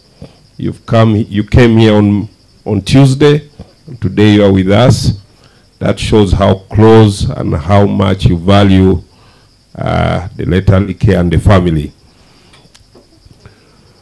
We will here, it's an evening of celebration. It's an evening to be encouraged to walk the journey that is meaningful. There is no doubt about the journey of Dr. Alike. It is consistent, it is encouraging, and it is something we all aspire to live. So this evening, we have so many people, captains of industries, chairmen of board, who are going to just very briefly share what they know about Dr. Martin and how he has impacted us. So it is not an evening, like somebody said, it's an evening to celebrate.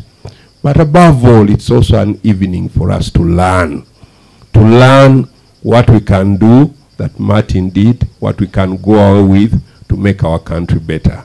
So stay with us. We will hand over to the church briefly to close out this part, but the family has well prepared a meal for each one of us. So please don't leave without having dinner this evening, but we will, after the church has closed this part, continue with part 2, and my brother, Sir David Panga, will do recognitions and welcome the special friends of the family as well. So Provost, let me hand over to you to close us out this part. Thank you so much. Having heard all those testimonies, it's just good for us to stand and say, it is well with my soul. Let's pray, and then we'll sing that hymn and celebrate the life of Dr. Martin. Father, in the name of Jesus, what a life well lived, a life of integrity. And we come here to celebrate such a wonderful life, such a selfless life, Lord, such a life, oh God, that has impacted many, such a life that has touched many. Lord, we give you thanks for Dr. Martin, and we thank you that, Lord, he has left behind a family that has equally lived a life of integrity. Lord, cause us to emulate what we hear. And above all, Lord, to understand the source of Martin's life, and the source was God. And so, Father, help us to embrace you in our hearts, in our lives, that out of embracing you, the fruit of our lives will be visible to the entire world. Father, help us to love ourselves, to love our families, to love our country. Mama Camilla sharing 65 years in marriage. Lord, it's a great example for us in this world. We give you thanks, Lord. There is so much that has been shared that we cannot re-echo each and everything, and there is much that is yet to be shared. But now, Lord, we pray that you bless us tonight, even as we share in the moments, so Lord, in jubilation and celebration and gratitude and grief, all this mixed up, Lord, we worship you. And even as we share in the eats, the drinks, the meals, God, we pray that we'll continue to celebrate your love.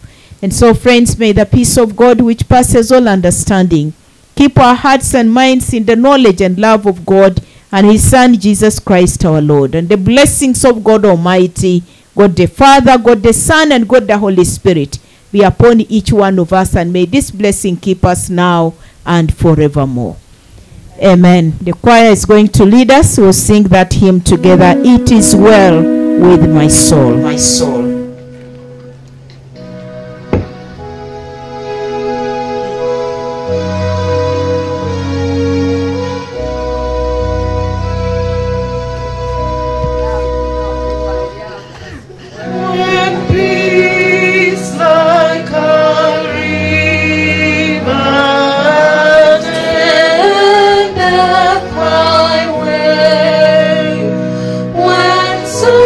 Sorrows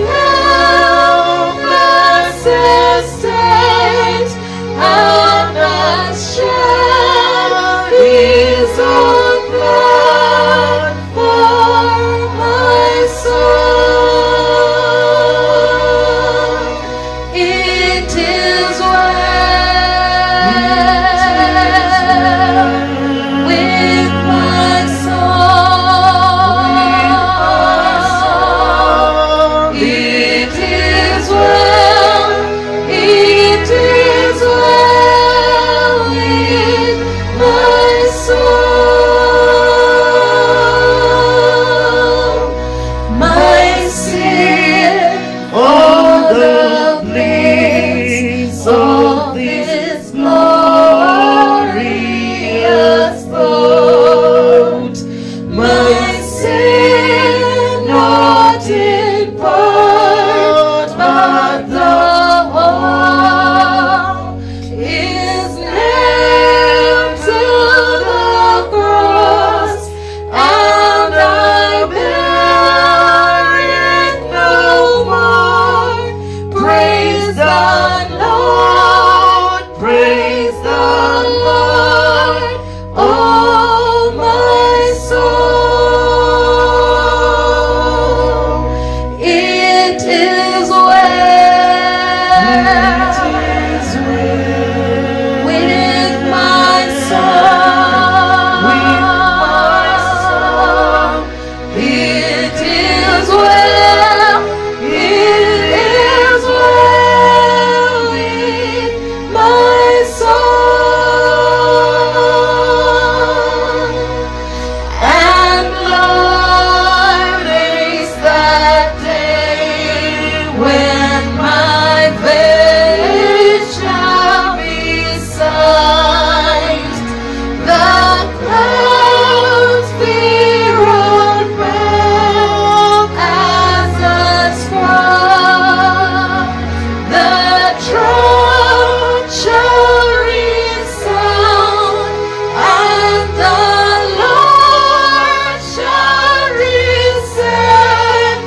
Even so, it is well with my soul. It is well with my soul. It is well, it is well with my soul.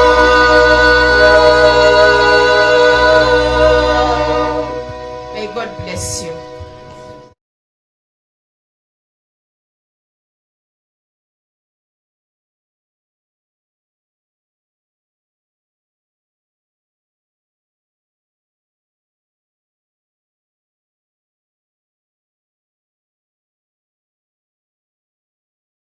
That like Martin, my relationship with church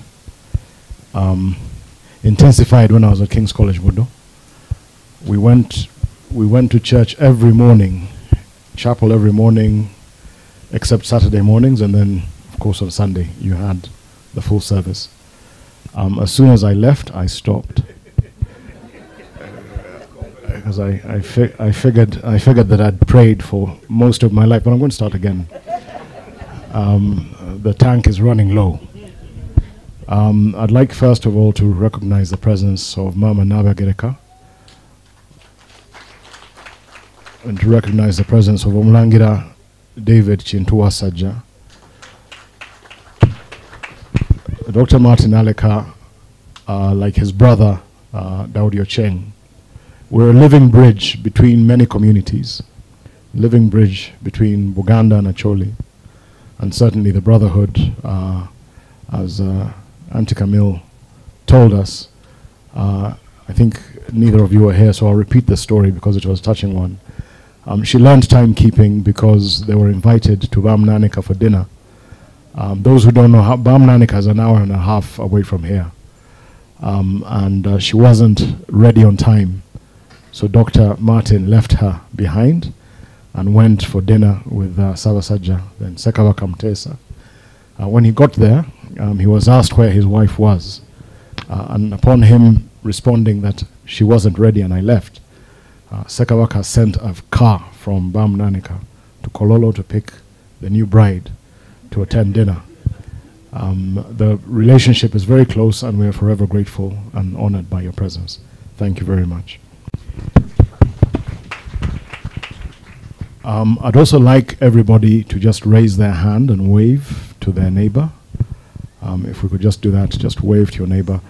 So we're all big and we've all been recognized. So that we've done protocol. Thank you very much. We're going to be very brief because of a certain weather threat that is looming.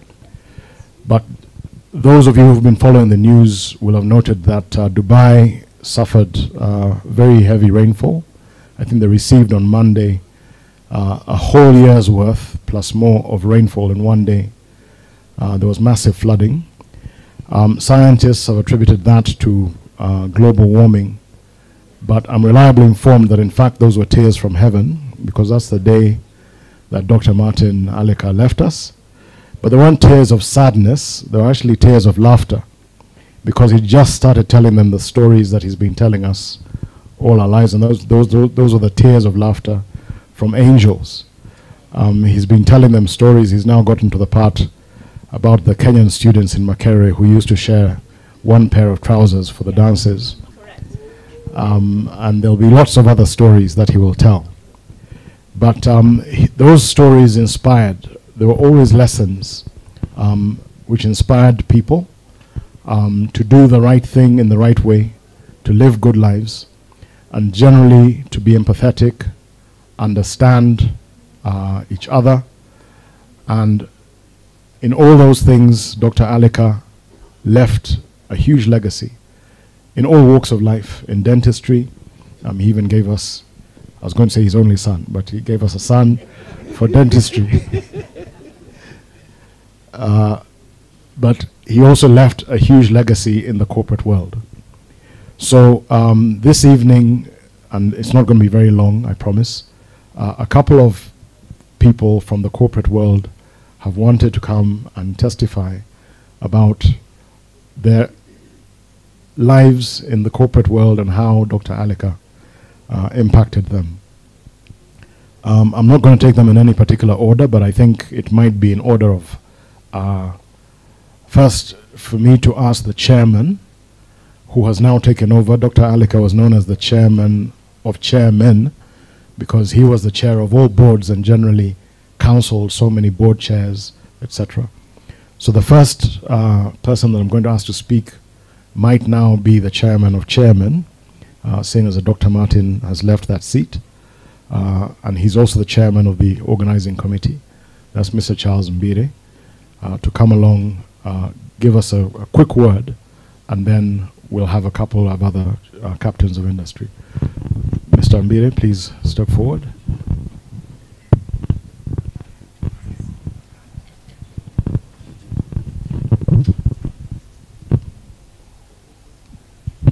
Thank you very much. Firstly, as chairman of the committee that has been handling this, I want to welcome you and thank you for coming. On my part, Martin Aleka was a personal friend. He was a business partner in 2 companies. And he's a man I loved.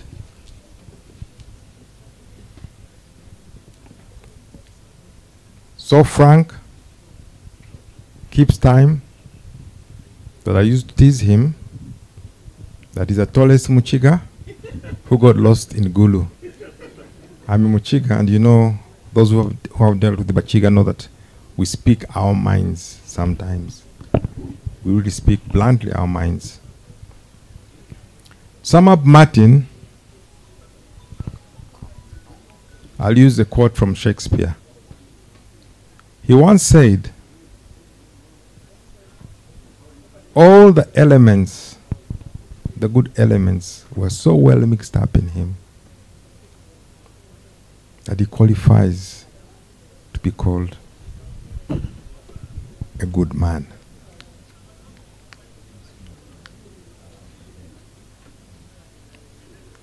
The Chinese have a saying, you don't measure a man standing up. You measure a man when he's lying down. I've been chairman of this committee And every call I made, whoever I talked to would pause and they say, yes, that was a great man. On one part, on my part, there's one thing that I'll always treasure. We're ages apart from Martin. You wonder how it became his partner, his friend. But he taught me a lot of Ugandan history. None of you knows how much he knew. That man knew every detail, and it was the truth. He knew every detail, and I will ever be grateful to him.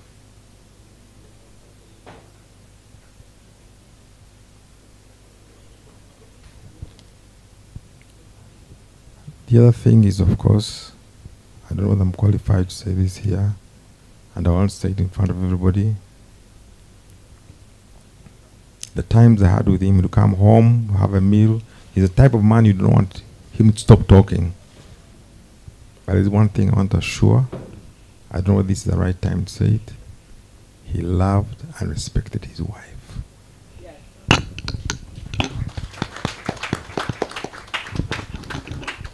There's a time for joking, but anything concerning his wife, it was serious. On time, getting back home, is she okay? I wish we had met him earlier, some of us, to teach us some of those traits. Now, they say in life, only those that are forgotten are the real dead ones.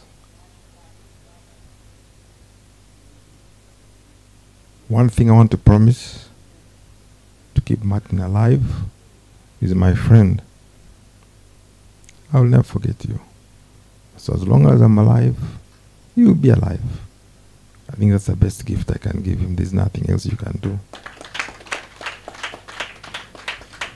So I also want to thank very much people who have helped us. Members of the committee. I've never seen dedicated people sitting down, working so hard, with a passion, real passion. And Mama, we're doing it because we love you, we loved Martin, we love the family. I mean, I remember the days we've been sitting here, having meals and so on. I mean, he always had that joke. You know, you'll be with him. He'll keep, I think he had them in the pocket or somewhere. He'll just crack something. And his jokes were English jokes, not American jokes. You know, American jokes don't think much, but English jokes, you remember after, you interpret it fast and then you blast out and, you know, you laugh. That was a Martin. But he was a great man. He was a great man. We'll miss him. We'll give him a befitting send-off. And Camilla, we're there for you. This is our home. We'll keep coming. We're with you. Thank you very much, ladies and gentlemen. Thank you.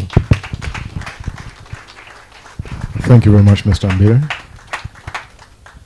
Ladies and gentlemen, just before we get the next speaker, I've been asked by the church to point out that those hymn books that you have, the beautiful praise and worship books, you might not be able to read it very clearly, say not to be taken.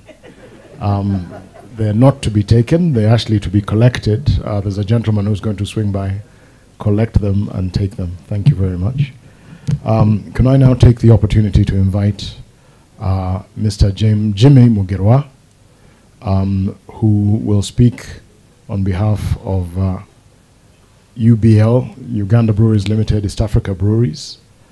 As he steps up, I heard that Dr. Martin was on the board of UBL for 42 years. That must be some kind of record, because these days you can't, if you go beyond 9 years, you're deemed to cease to be independent. But let's hear from Mr. Mugirwa on behalf of UBL. Thank you. the Camila, Camille, the family, the government ministers who are here, Mama Nava Gedeka, Mulangira, past ministers and everybody in your respective capacities. I think it's a great day to be here. I stand here in probably wearing two hats. One as the chairman of Uganda Breweries, and the second one on a personal level. My name's Jimmy Mgera, as I've been introduced, and I have a number of other old chairs of UBL who are here, and I'll introduce them at the right time.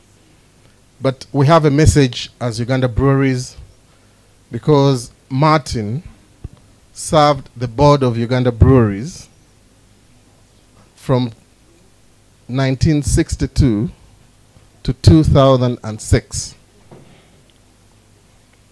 So those are a total of 43 years. He's the longest board member we've ever had as the breweries. And we attribute a lot of our success as Uganda Breweries to what Martin did.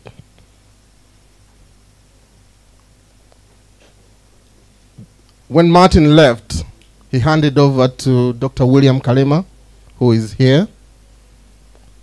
William Kalema then handed over to Alan Shinobi. Alan Shinobi handed over to Japheth, and Japheth handed over to me. But the key thing is that all of us, when we sit in that boardroom and you see Martin's picture, you recognize that we are who we are because of that gentleman, Martin. I don't want to repeat all the great virtues of leadership that have been said by various speakers who stood here, but let me say this, that we've come to the end of an era, and that era probably had Martin Alike, had the late James Morana, and then there's a new breed of board chairmen who have come in. But what Martin has left is legacy. And on a personal level, when Martin got to know that I'd been appointed to head Tallow Oil, and as soon as I flew in, Martin asked me for a game of golf. We spent the round of golf, not really playing golf, because he could joke a lot on the golf course and you lost your swing, as my fellow golfers would know. But Martin did tell me something, that Jimmy, you have come here to take the most difficult industry in the country. I've been in the oil industry as chairman of Heritage since 2004. And you have just come. That was about 12 years ago. And he told me, I'm not sure in your time we will see first oil, because there is a lot of politics. Martin is not here, but I think we'll get oil one day. I should say that.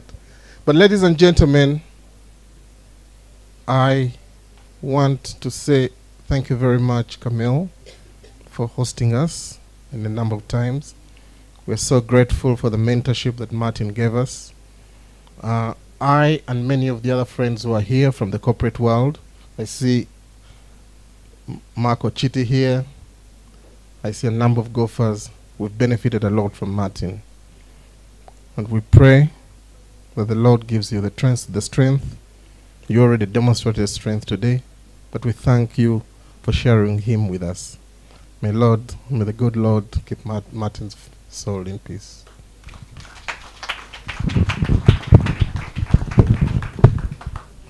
Thank you very much. You'll be glad to hear that we're coming swiftly to the end. I'd like now to invite a gentleman who shares many traits with Dr. Martin Alika. He is very tall, very closely associated with East African Breweries Limited. He is a Budonian, and he's also from Acholi. Marco Chitiongo, to come and testify, perhaps perhaps he will be his heir in corporate. Thank you, David. Good evening, fellow celebrants. And I say that quite intentionally because tonight is a night of celebrating.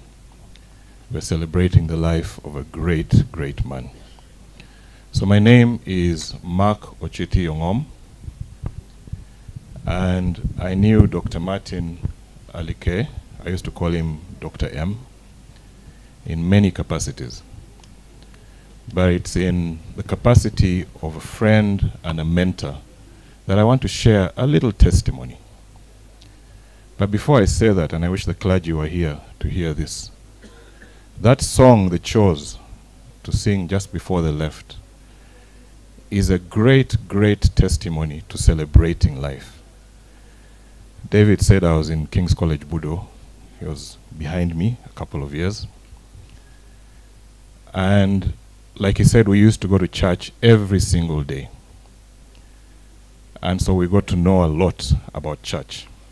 So much so that a lot of us after school, like David, stopped going to church after that. But I remember that song and the story about that song being told to us while we were students. And apparently it was composed by this guy, Auntie Camille, you probably know this better than I do, being a hard church goer. That it was composed by a person who had lost everything in his life. He lost his wealth, he lost his family, and the only thing that he hadn't lost was his life.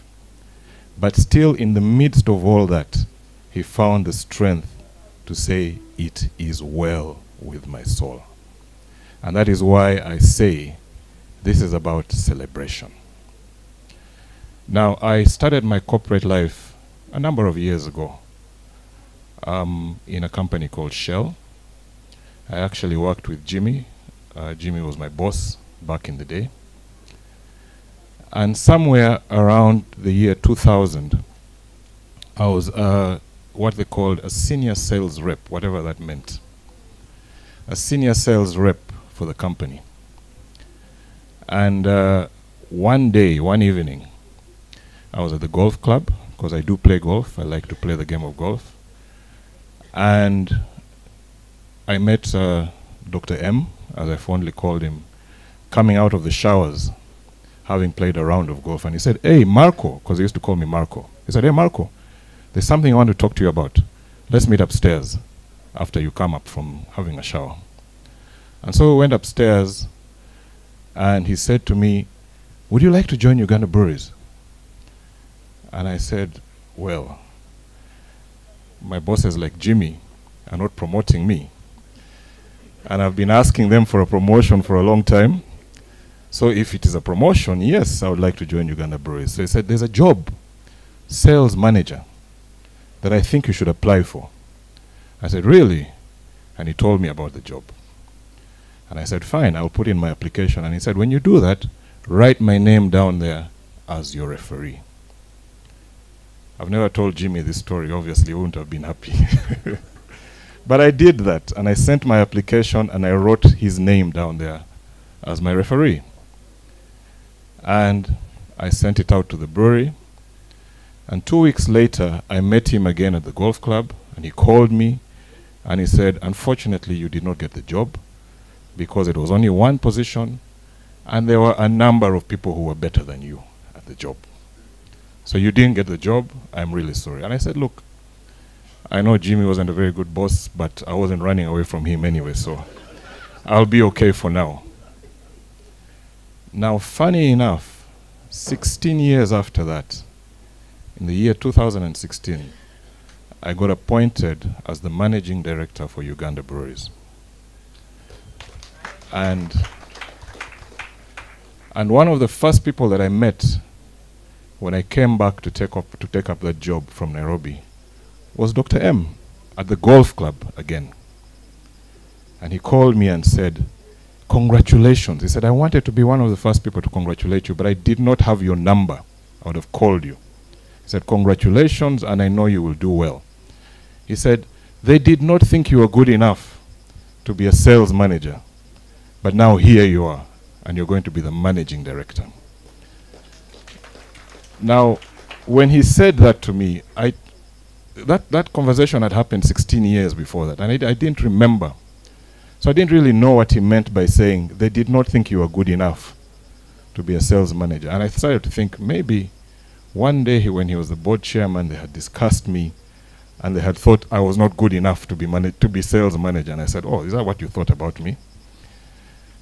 It's only when I went back home and I reflected about it, then I remembered the incident 16 years before that. And I called him and I said, Dr. M, when you said to me yesterday that they didn't think I was good enough to be sales manager, and now I'm the managing director, now I know what you meant, because I had forgotten that incident when I applied for a job. So thank you very much, and thanks for believing in me. So that was Dr. M, my mentor, my friend, and Okello, he didn't leave 3 lines. He left a legacy. He left a big, big legacy.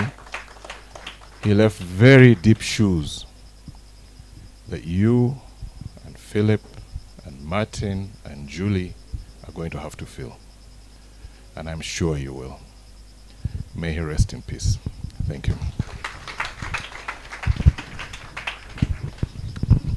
Thank you very much.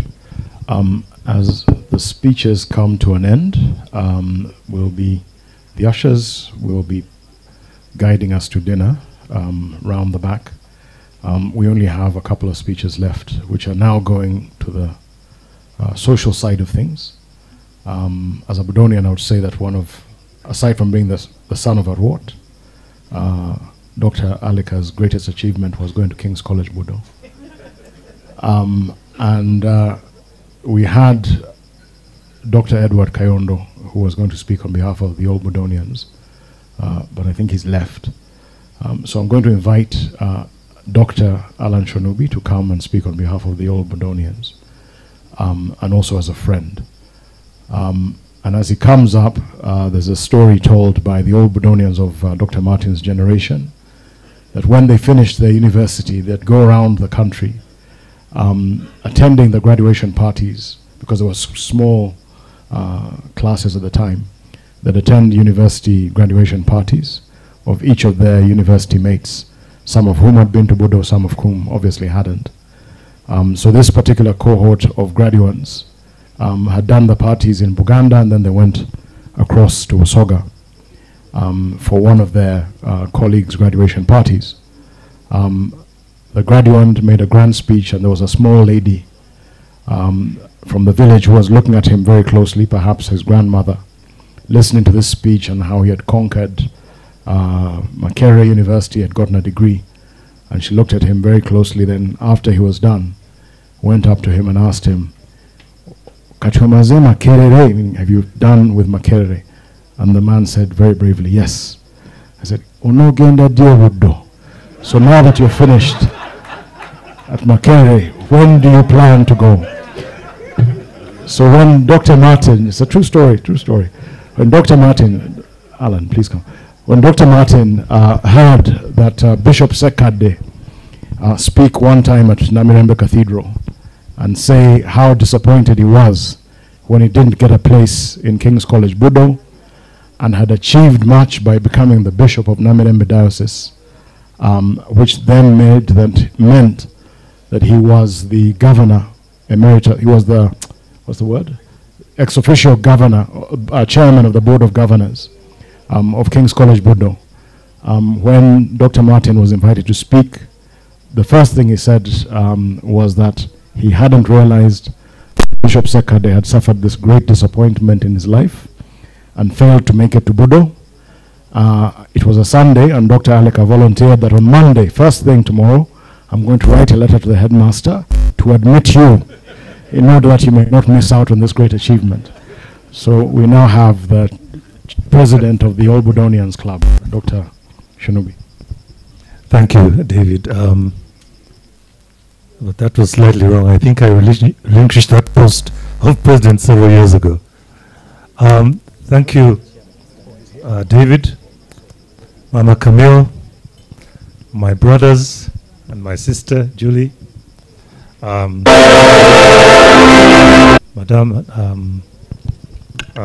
Prince Wasaja, Mwina, Pasam HTO. I've been asked to take on a few words about Martin. Martin was a very good friend of mine, and our friendship started many years ago, but really went up from the time I was a patient when he was our dentist when we were children, and many of us met him that way. And those famous words, "Put up your hand if it hurts." So Martin was a very good friend, but that friendship was strengthened in 2006 when we had the 100 years of King's College Budo, and we had the celebrations, and he was the chairman. And we got on quite well, and at that point he told me, "I went to school with a lot of members of your family, the Senkatuka family." I remember he told me Albert was in Canada House with me. And of course that opened up many talks.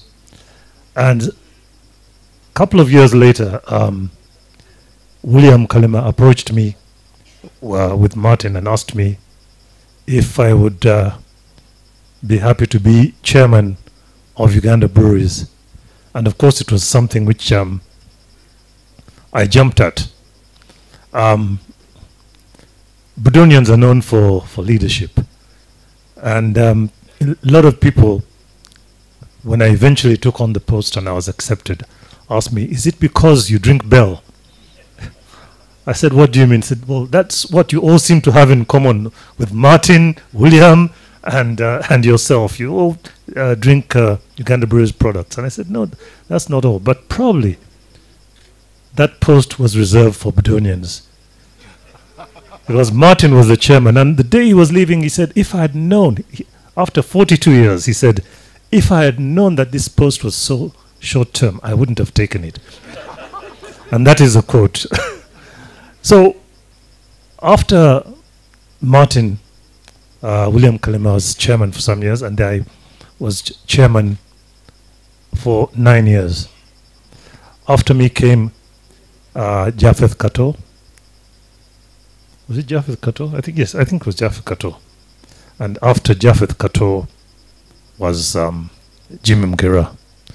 Now, if you look at all those, all of them were Budonians, except of course poor Jimmy Mgera, who came from Makerere College School. But to his credit, his father was a Budonian, so I think he fits in. So that's how initially Martin mentored me. Just like Mark, a lot of us got to know him through that. But we also had a lot of social interactions with him. I think I one time met him at Sweden Munyantwali's house, and we sat and had a drink. And I said, "I cannot leave before Martin." It was a wrong decision. I left at 3 in the morning. And of course, Martin, you had to sit and listen to his jokes. He said, "I'm going to miss one." Of course, his one of his favorite was the issue of how and when he joined the breweries, but I'll leave that. Those of you who have read his book will have known a lot about that one. But I was humbled when Martin asked me to preside over the launch of his book, The Bell is Ringing.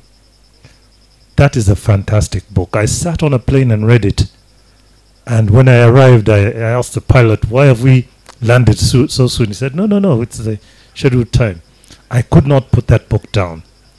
And I'd recommend everyone to read that book. It's an amazing book. It tells the story of a great man and a great mentor. So Martin not only mentored some of us there.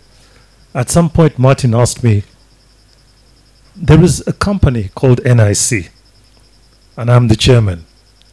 And I've stayed on in NIC because of trying to look after the legacy of my friend who passed away.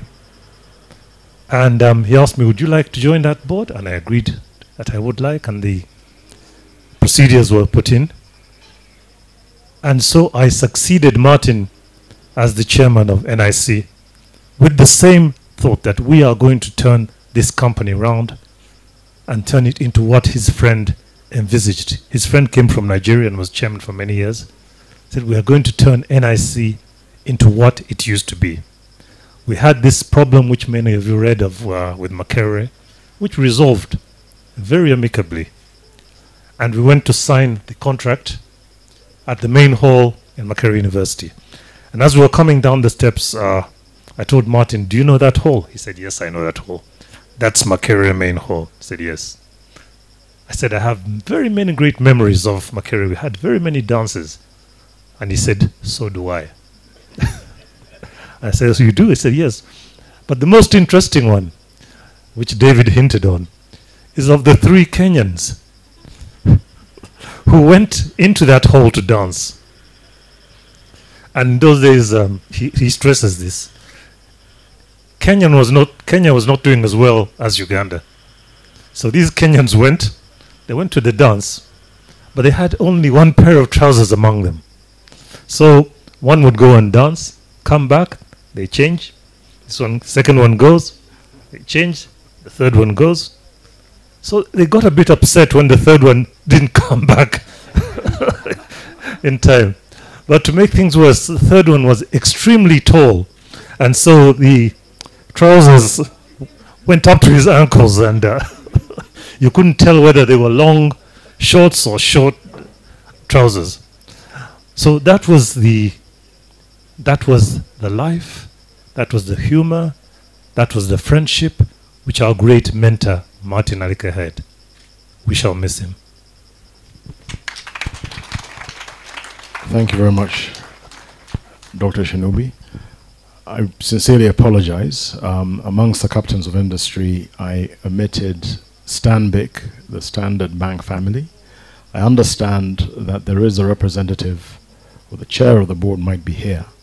So could I respectfully ask that they come up and beg your audience, Mr. Damanj Tevide, to come have a quick word. I apologize. And then we'll have the captain of the golf club, and then dinner.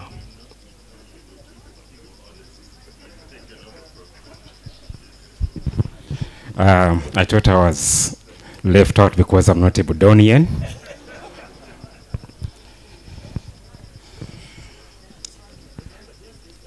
To the family of the late Dr. Martin Alike, it is with deep sadness that we learned of the untimely passing of Dr. Martin Alike. On behalf of the board of directors of Stanbic Uganda franchise, please accept our deepest condolences. Dr. Alike served as board chairman of Stanbic Bank Uganda Limited from 2002 to 2008. He was followed by Hannington Karhanga, who was followed by Japheth Kato, who was followed by Professor Mangeni, and then I came in. During his tenure, he oversaw 2 significant milestones in the bank's history.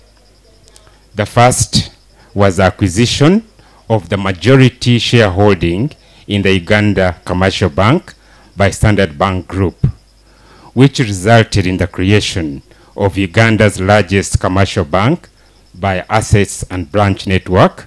And the second was the listing of the bank shares on the Uganda Security Exchange in the year 2007.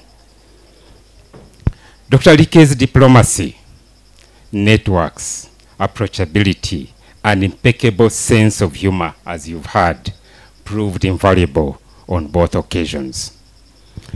In June of last year, the board of directors had the honor to host Dr. Alike as one of the special guests at a farewell dinner for the immediate past board chairpersons and outgoing directors. Despite his health condition, he attended the event, demonstrating his unwavering passion and commitment to the Stanbic board. Thank you. We thank Dr. Alike and his family for his distinguished service and invaluable contribution to our purpose of driving Uganda's growth, and additionally thank God for all the key milestones that he accomplished and all the lives he has impacted in his life. Our thoughts and prayers are with you during this very difficult time as we honor and celebrate a life well lived and a legacy that will continue to inspire us. Rest in peace, Dr. Alike. As Stanbic Bank, we were so touched by the decision by the family to support the children of Acholi. And we will be contributing 10 million shillings to this cause so that we can reproduce many more of Martin Alike. God bless you. Thank you. Thank you very much, Mr. Chitabire. I now invite the captain of the Uganda Golf Club to please come.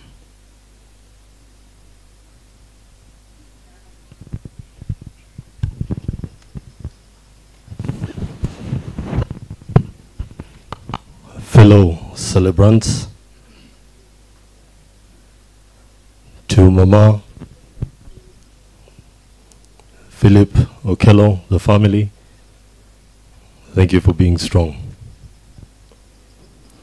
We gather here tonight with heavy hearts, united in celebrating the life of a true titan of the corporate world,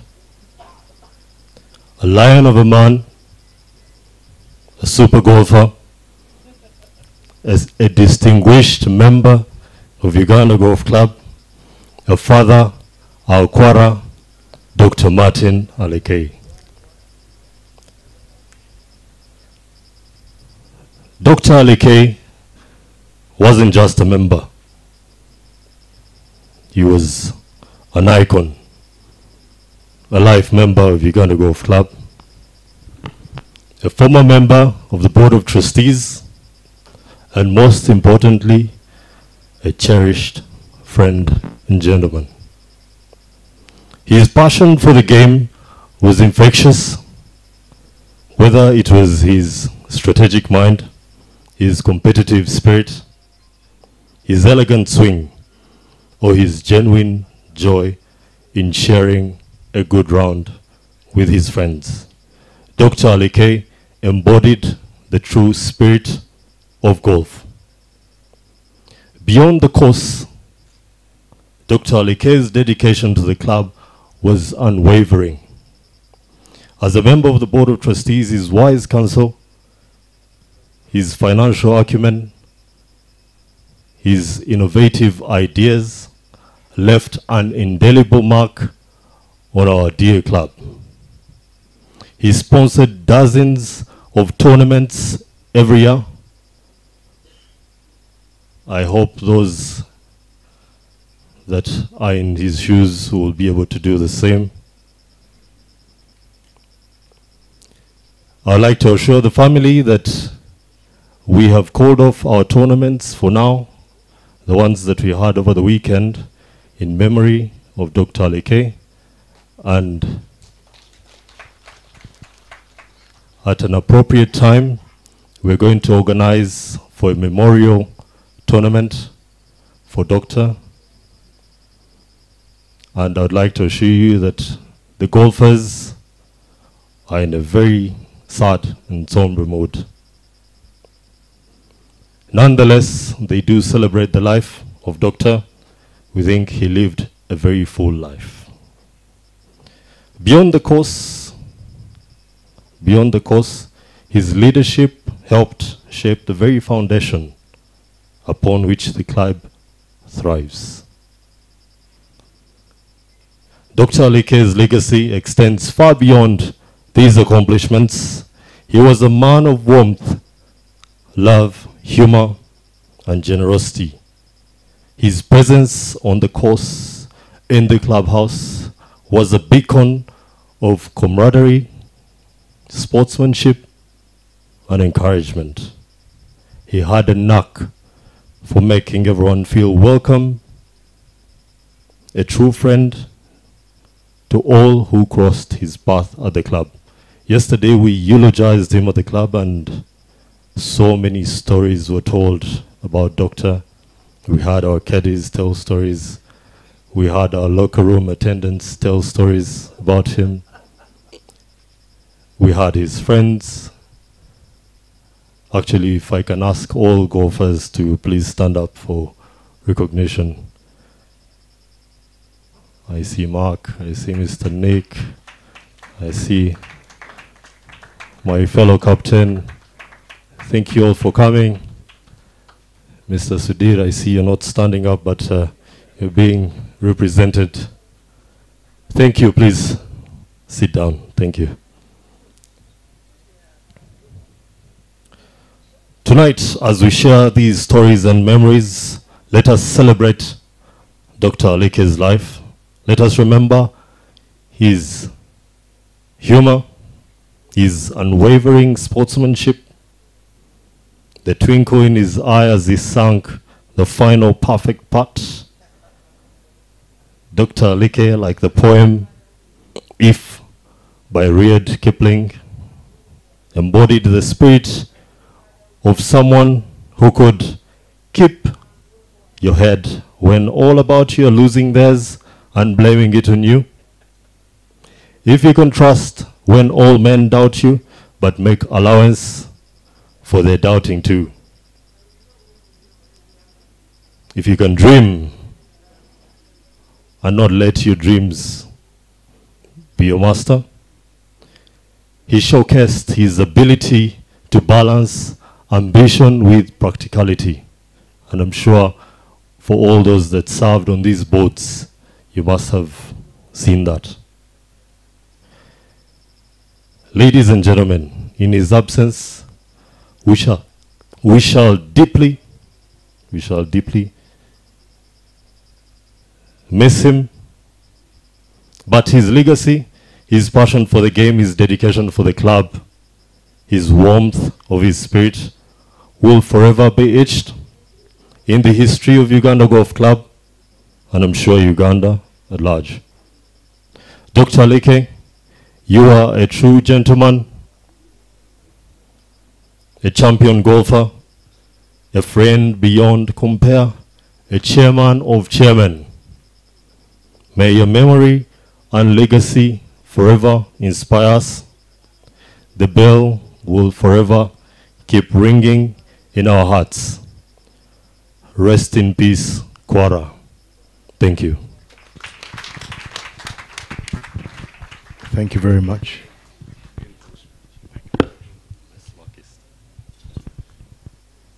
He also made a confession that he's a smackist. He went to St. Mary's. But we are all allowed one small challenge in our life. You'll be very glad to hear, ladies and gentlemen, that dinner is now served. I think we had prayed for the dinner. But if we hadn't, everyone, permit me to lead everyone in the Budonians' meal prayer, which is very short. It was always short because we were always very hungry at mealtime. And it went thus, if we may humble ourselves now to pray. For what we're about to receive, may the Lord make us truly thankful. Amen. So that's it. Ushers will be guiding us to the serving stations, which are, I hope, are ready. Mr. Nyako? Yes. So ushers will be guiding us. Do take the time to come along, say hello to the family. The DJ can give us some music now. Thank you very much.